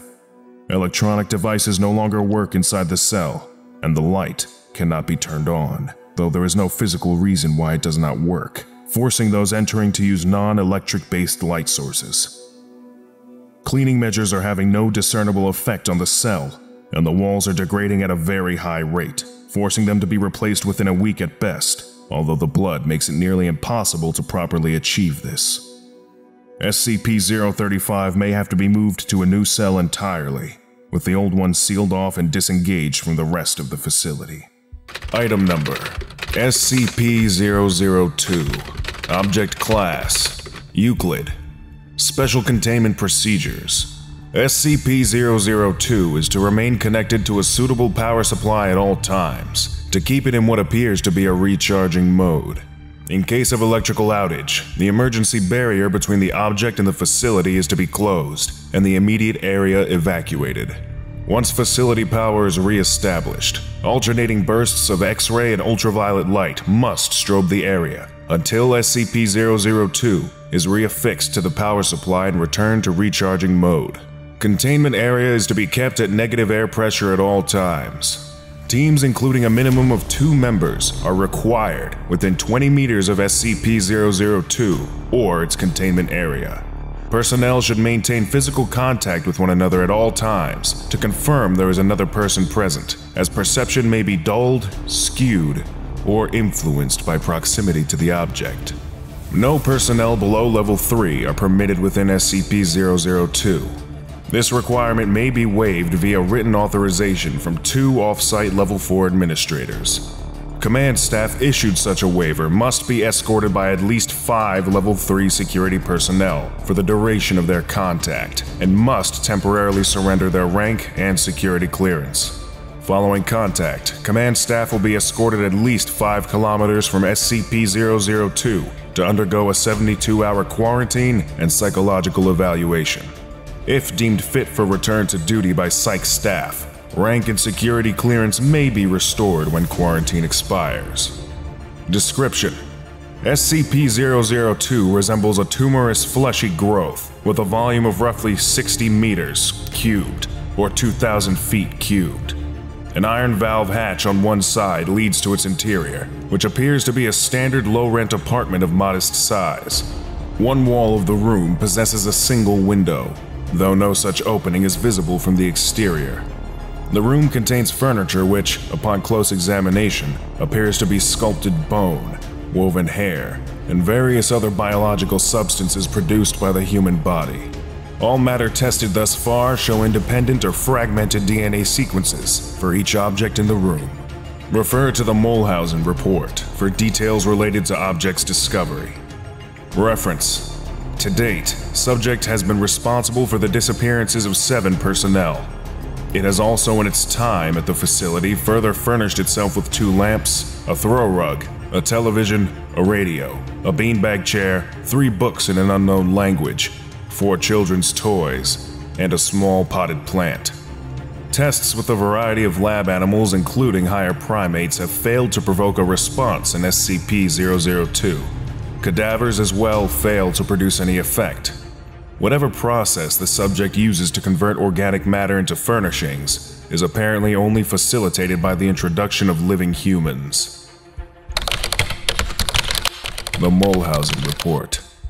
The following is a brief report detailing the discovery of SCP-002.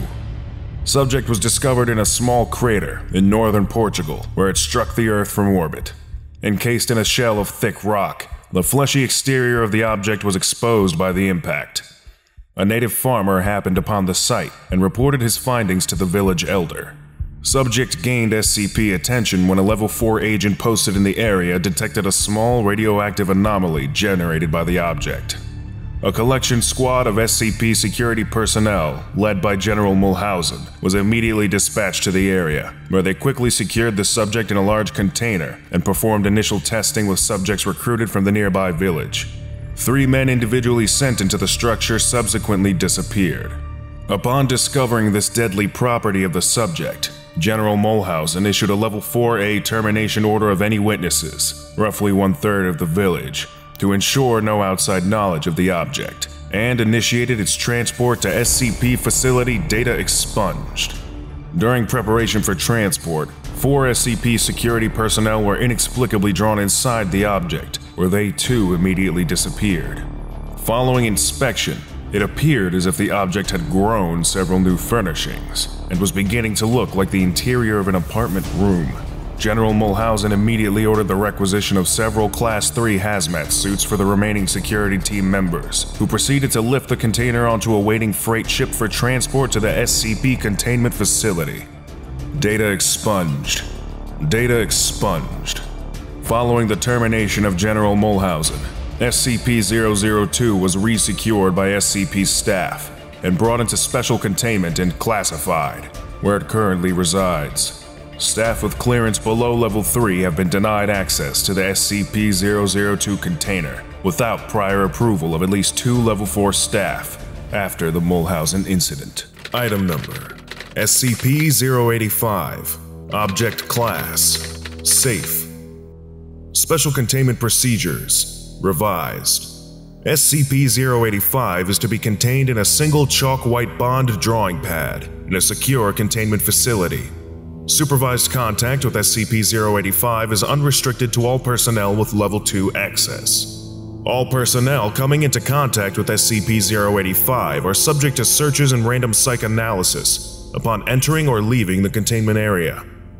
Absolutely no paper or canvas media are allowed to exit SCP-085's containment room. Any paper trash must be disposed of by incineration after careful inspection. Paper and art supplies are to be brought in only by authorized personnel. In case of fire, flames are smothered using a rapid atmospheric replacement and CO2 dumping system. Personnel are advised to quickly secure an oxygen mask and tank from the wall at the first sign of smoke or fire to prevent asphyxiation, as this procedure cannot be halted until all fires are suppressed. Description: SCP-085 is the result of an experiment conducted between SCP-067 and SCP-914.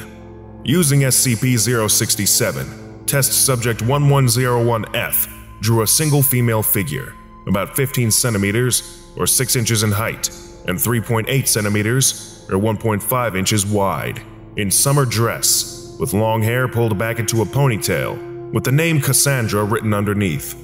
Dr. Expunged proposed using SCP-914 on various settings on images created by SCP-067. Using the Fine setting, the Cassandra sketch was transmuted into her present form, a sentient black and white animated young woman, drawn in clean strokes. Further attempts to duplicate this result have been unsuccessful. SCP-085 prefers to be called Cassy. She is completely sentient, and, as of aware of her 2D form and her limitations in a 3-dimensional world. Although her voice is inaudible, she has learned to communicate with SCP Foundation personnel through sign language and writing. SCP-085 may be communicated with by writing text on the paper she exists on. Personnel report that she is amicable and motivated, albeit lonely. SCP-085 can interact with any drawn object on the same page as if it were real. For example, she is able to wear drawn clothing, drive sketched cars, and drink painted beverages. Except for animals and people, any drawn object becomes animated when in contact with SCP-085, but immediately ceases and holds position once out of contact. Artwork initially depicted as in motion, such as ocean waves and swaying trees, animate to an equilibrium state and stay at rest until acted upon by SCP-085. SCP-085 has also demonstrated the ability to transfer from one sheet or image to another, as long as the two are flush. In the event SCP-085 enters a picture that does not support drawn objects, such as a repeating pattern, the picture is converted to a background image. SCP-085 perceives the picture as an endless plane of the image drawn upon it. At the present time, SCP-085 can only exist upon paper or canvas surfaces. SCP-085 cannot transfer onto photos, cardboard, glass, or parchment. When entering other pieces of art, SCP-085 takes on the artistic style of her new environment, whether it be a comic book, an oil painting, watercolor, or charcoal sketching. Note: in comic form, her voice is visible, as thought and voice bubbles around her head in typical comic fashion, and as she moves between panels, the perspective and her relative size are altered appropriately. Document 085-1. Introduction to several prints authored by M.C. Escher. Researcher: Cassandra. This is known as ascending and descending. What do you think? At this point, SCP-085 walks a few times around the staircase. SCP-085. It's pretty, I guess. Would make a neat exercise track. Researcher: you see nothing inconsistent with the staircase. SCP-085. No. As far as I can tell, it just loops around down and up all the time. Why don't more staircases do that? It's pretty neat. After this session, SCP-085 requested several impossible objects in her own environment.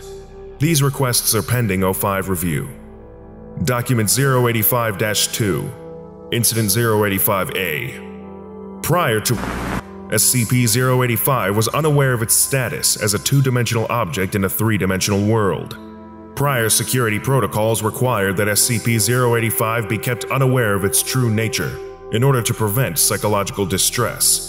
Discrepancies with the perceived real world were presented as dreams or nightmares, and an effort was made to present SCP-085 with a scenario in which it was the last surviving human in a post-apocalyptic world, searching for survivors.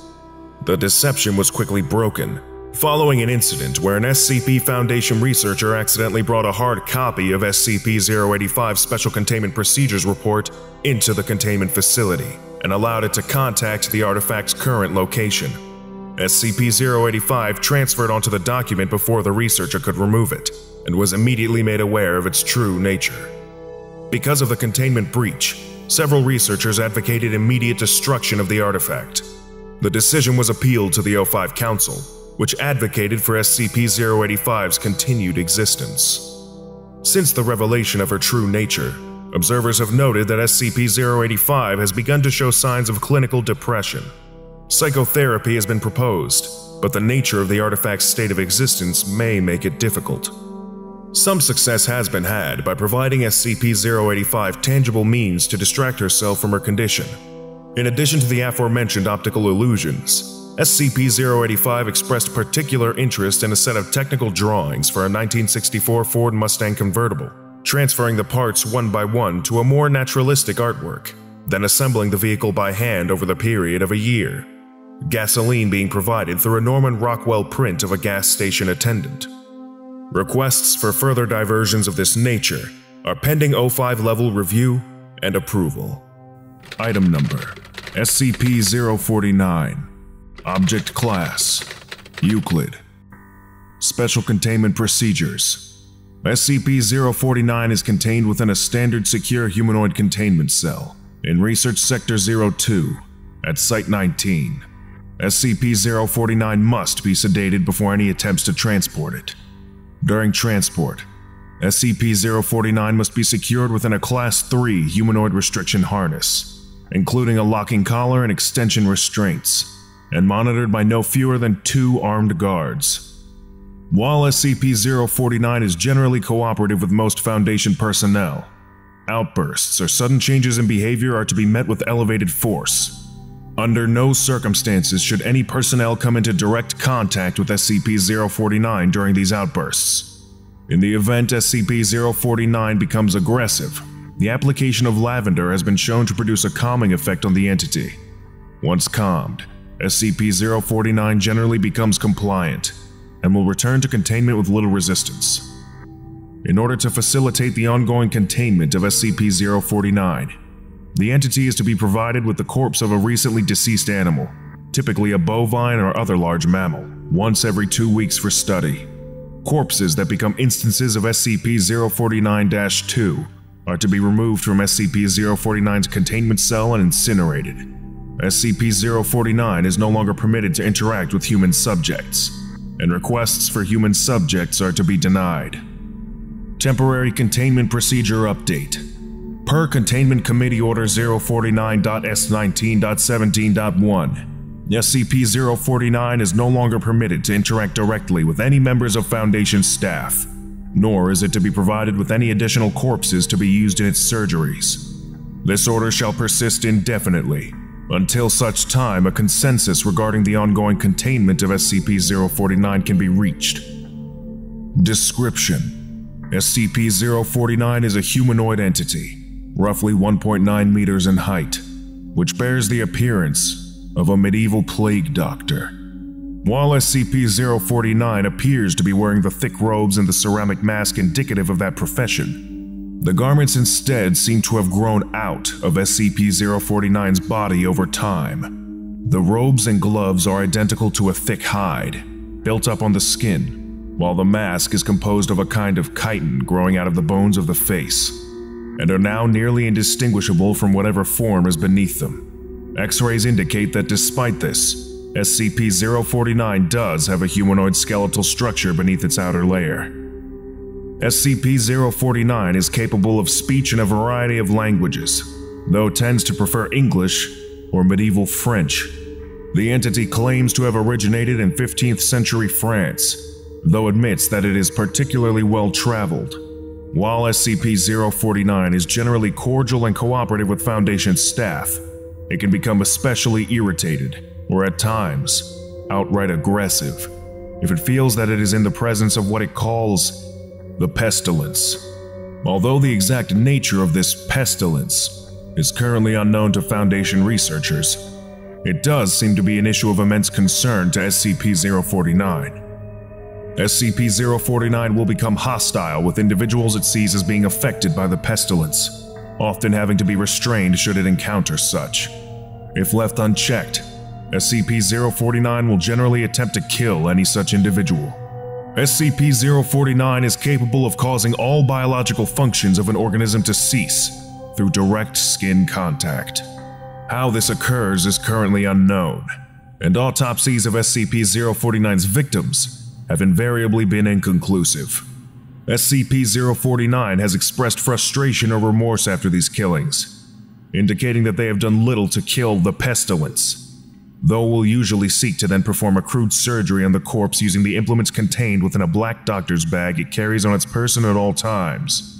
The space within this bag is seemingly anomalously large, as SCP-049 has been observed pulling objects larger than the bag itself from within it in order to operate on deceased subjects.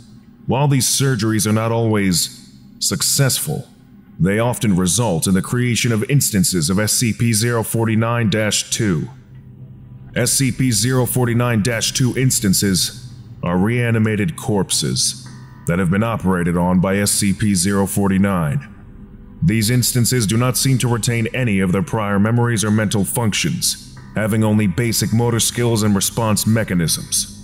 While these instances are generally inactive, moving very little and in a generally ambulatory fashion, they can become extremely aggressive if provoked, or if directed to by SCP-049. SCP-049-2 instances express active biological functions, though these are vastly different from currently understood human physiology.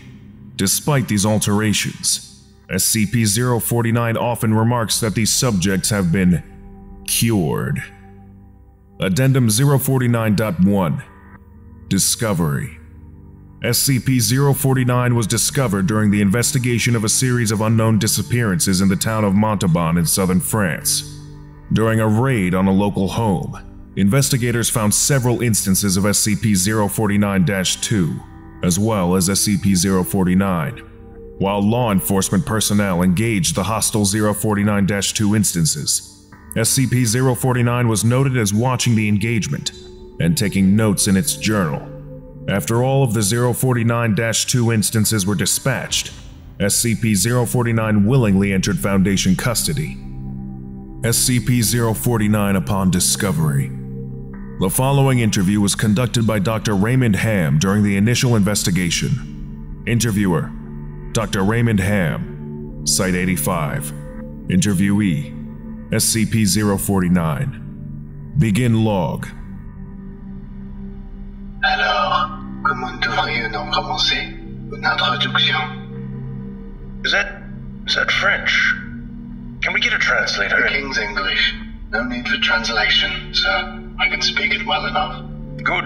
My name is Dr. Raymond Ham, and I... Ah, a doctor.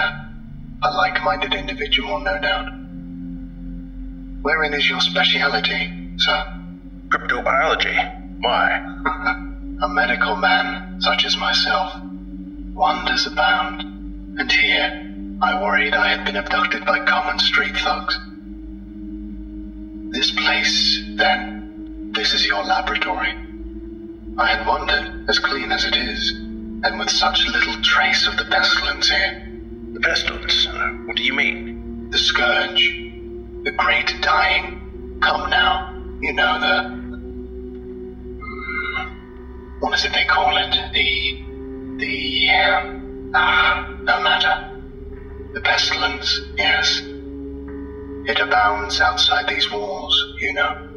So many have succumbed, and many more will continue to, until such time as a perfect cure can be developed. Fortunately, I am very close. It is my duty in life to rid the world of it, you see.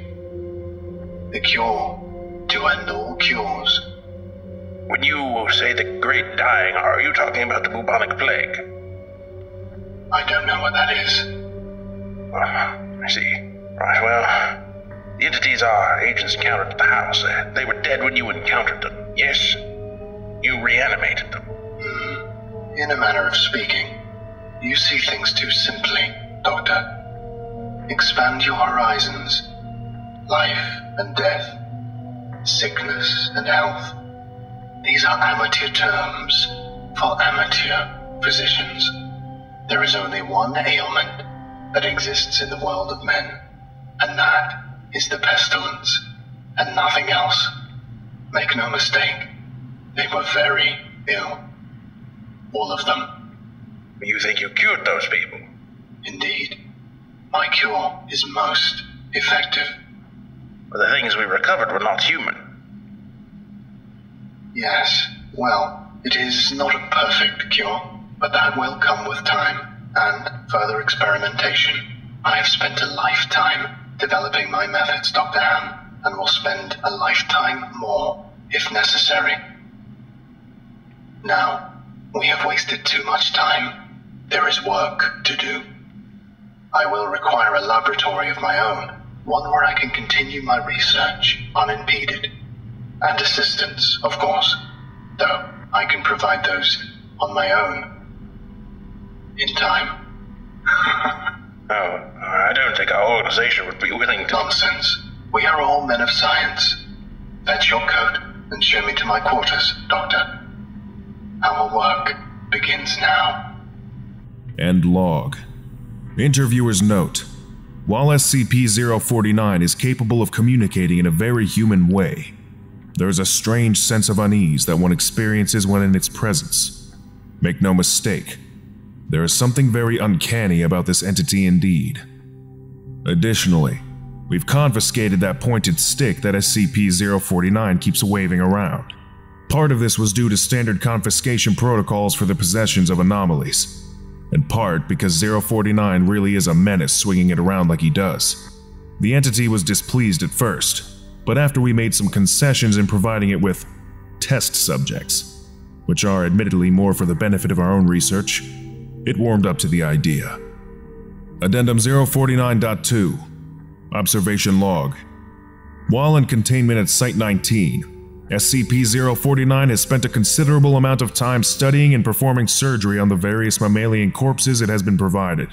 SCP-049 will routinely spend several days performing surgery, and then, regardless of whether or not the corpse becomes an instance of SCP-049-2, spending several more days documenting its findings in a thick leather journal stored within its doctor's bag.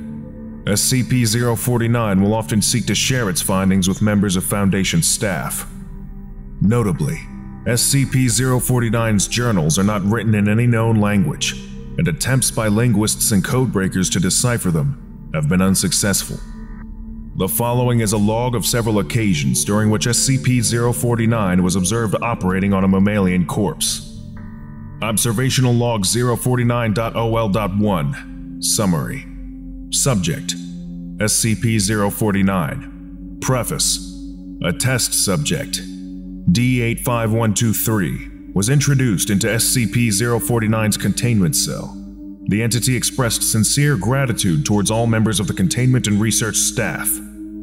Observation notes: SCP-049 began by asking D85123 several standard medical questions as it began removing tools from its bag. Shortly after finishing its preparations, SCP-049 quickly closed the distance between the two, killing the subject with a touch to its throat. Afterwards, SCP-049 made a number of considerable alterations to the basic structure of the subject's corpse, often introducing fluids from within its bag into the subject by way of a hand-powered pump and copper tubing. The resulting 049-2 instance became animated, flailing and grasping at the walls of the chamber with a number of manufactured limbs, while moaning out of an oblong orifice now present in its sternum. During this time, SCP-049 was observed taking notes of the instance in its journal, and remarking to the watching research staff about the efficacy of its cure. Security personnel entered the chamber to move SCP-049 back to containment, and were attacked by the instance. The security team dispatched the 049-2 instance, and SCP-049 returned to containment with no resistance, stating that it was pleased with the results. Observational Log 049.OL.2 Summary. Subject: SCP-049. Preface: SCP-049 was provided the corpse of a recently deceased goat.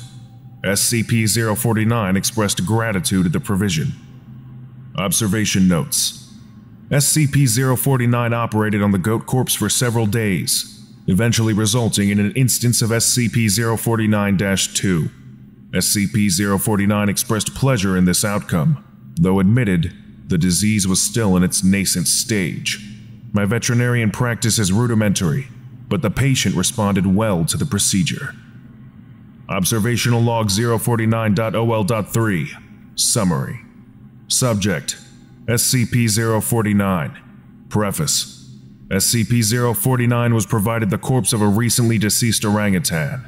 SCP-049 expressed noted gratitude at the provision due to the similarities between the orangutan and common human physiology. Observation notes. SCP-049 spent several days operating on the orangutan, reanimating it several times. However, SCP-049 appeared to be discontent with the results it experienced, returning to the creature 3 times after its initial reanimation for additional work. After it was unable to reanimate the corpse a 5th time, SCP-049 turned the corpse over to Foundation staff for incineration, stating, "I have learned so much from this. Though I fear my early optimism was misplaced, I hadn't yet come across such a stumbling block on my road to the cure. More subjects like this would do a great deal in advancing my research." Observational Log 049.OL.7 Full. Subject: SCP-049. Preface. SCP-049 was provided the corpse of a recently deceased bovine. SCP-049 expressed mild annoyance at the provision, though accepted it nonetheless. SCP-049 had stated its desire to work on human subjects several times between this occasion and the earlier provision of an orangutan, noting its discontentedness when they would not be provided. Observation notes. SCP-049 spent several days operating on the bovine corpse, breaking only to dine on a requested dinner of thin crackers, salted pork, and hard cheese. SCP-049 has expressed that it does not require sustenance, but enjoys it, and feels that the food helps to put it in the right mind to operate. Beginning first by embalming the corpse, SCP-049 was observed producing a number of long syringes from its bag, each containing a different dark viscous fluid. SCP-049 described these fluids as essences of the humors, and elaborated by saying, "The pestilence may bring about a systemic imbalance. In such a case, before true healing can begin, one must find the humors in balance, or the body will reject the cure." SCP-049 added to this statement by saying, "This is, of course, elementary knowledge for the practical physician. I would have thought you would have learned this during your education." Over the next few days, SCP-049 spent a considerable amount of time adjusting the organs of the bovine corpse with a number of large metal instruments. After 8 days, SCP-049 produced a lightning rod, which Dr. Ham exchanged for an electric cattle prod attached to an extension cord, and struck the corpse in several locations. This action seemingly had the effect of reanimating the bovine, which once again became ambulatory, despite the inversion of the head and reorientation of its limbs. Follow-up interview. Begin log. We've watched you work for several weeks now, and honestly, I'm not sure I understand what you're doing. Could you describe your process in detail? Oh, goodness no. The process is most intensive. As I said to your assistant, the best instruction you will find about my methods are here, in my journals, as I have kept exhaustive records of my work there. Oh, I see. Well, my concern, Doctor, is that we still don't understand what you're seeking to cure, or how it manifests, or how turning these creatures into quasi-living, mindless drones helps in that effort. You do not understand the pestilence, even after all this time. Doctor, it is an unspeakable horror, one that has shown its true face many times before, and will again.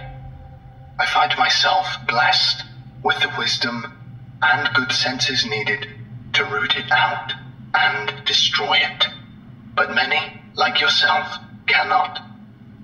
It is a cruel judgment, I fear, to be at the mercy of a disease you cannot fully comprehend.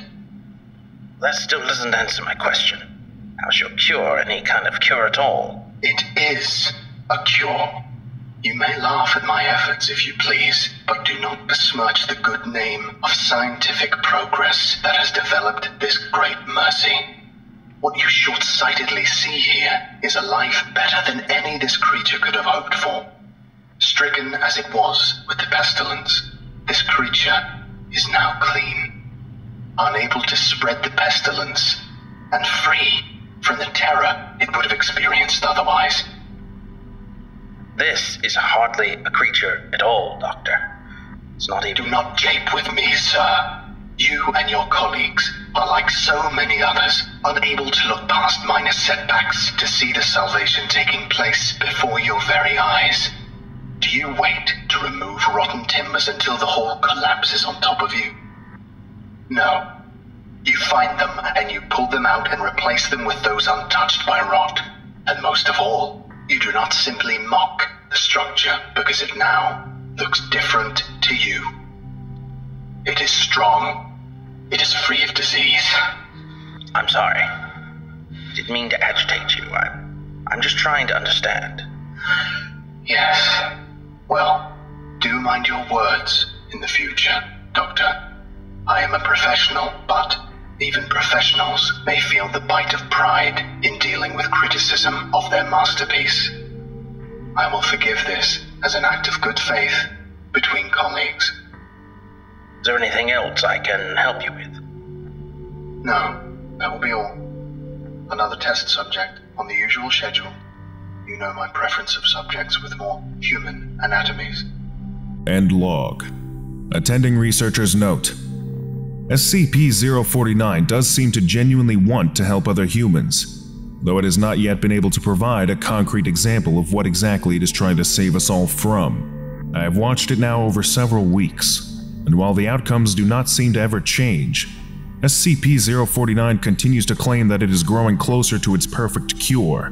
I think the entity may be more aware of the reality of these outcomes than it would like us to think. Addendum 049.3 04/16/2017 Incident.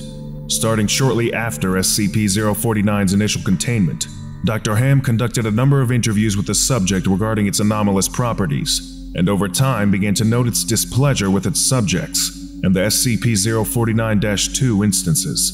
This continued for a period of several months, during which SCP-049 never exhibited any aggressive behaviors.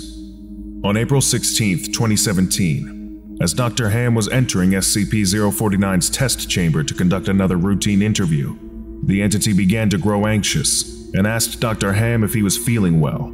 Following protocol, Dr. Ham reminded SCP-049 that the interview was required, after which the entity became hostile and attacked Dr. Ham, killing him.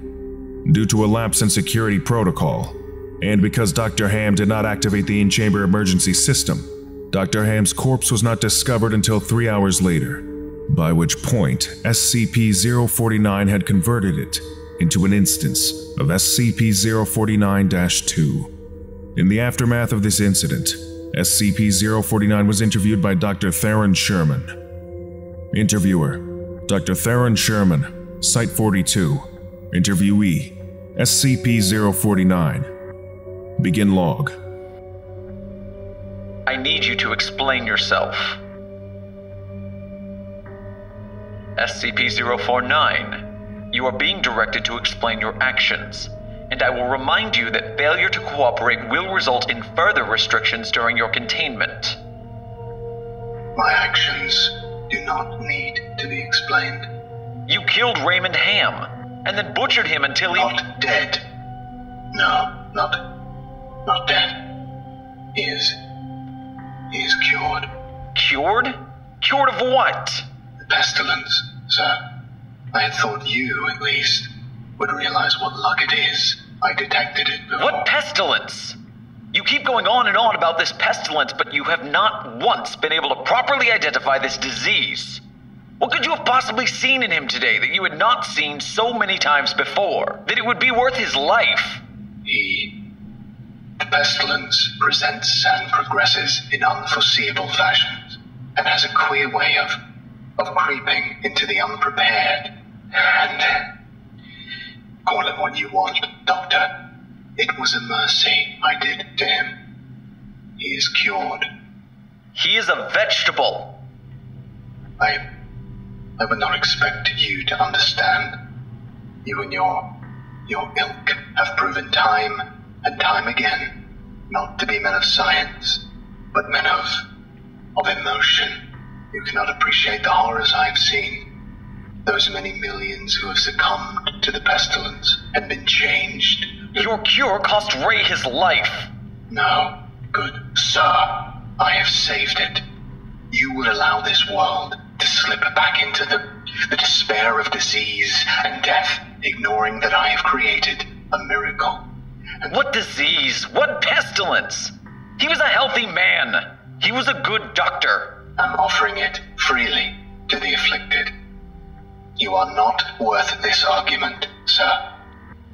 You are short-sighted and foolish. Dr. Ham was sick, and I cured him. I am the only one who can do this. My work must continue. There is still so much to learn, so much I've had enough of this. Consider your allowances revoked. Even you. Welcome to containment, 049. Might be saved. We're done here. I can save them all. I can cast down this plague once and for all. I can do this. Only me. I saved him. Dr. Ham. I cured him. He was sick. I know he was sick. I know he was. And you are all sick, but I can save you. I can save all of you because I am the cure. End log. Addendum 049.4. Post-incident report interview. The following interview is an excerpt from the 4/16/17/049 incident report. The interview was conducted by Dr. Elijah Itkin and took place 3 weeks after the start of the initial investigation. Date: 5/7/17. Interviewer: Dr. Elijah Itkin. Interviewee: SCP-049. Begin log. SCP-049, we are conducting this interview to close out our investigation of your actions taken on April 16th that resulted in the death of a staff member. Do you have any comments to make? Only that I look forward to the day when you will allow me to resume my work. I have spent the last few weeks compiling my notes and constructing a new theory for how the pestilence was able to infect someone in such an insidious manner that I nearly couldn't detect it. Have you experienced any remorse for your actions? For the death of Dr. Ham? Ah, yes. Well, the death of a colleague is always regrettable, but in the face of the pestilence we must be swift, Doctor, and act without hesitation. Dr. Sherman noted in his report that you seemed to be mournful during your initial interview. Mourn? Perhaps. I had not thought that. It is lamentable that a fellow doctor became infected, but the work continues. Regrettable as it was, Dr. Ham's death provided important insight. Living human subjects are the only way to proceed forward, I am decided. My cure is of little use on dead flesh, and I have gleaned all I can from your generous supply of corpses. My desires turn towards tending to those still living who suffer from the disease. I'm afraid you're going to be disappointed. Oh, Doctor. I wouldn't be so sure. End log. Lesson complete. To continue with your orientation training, subscribe to SCP Orientation right now, and make sure you don't miss any of our upcoming videos.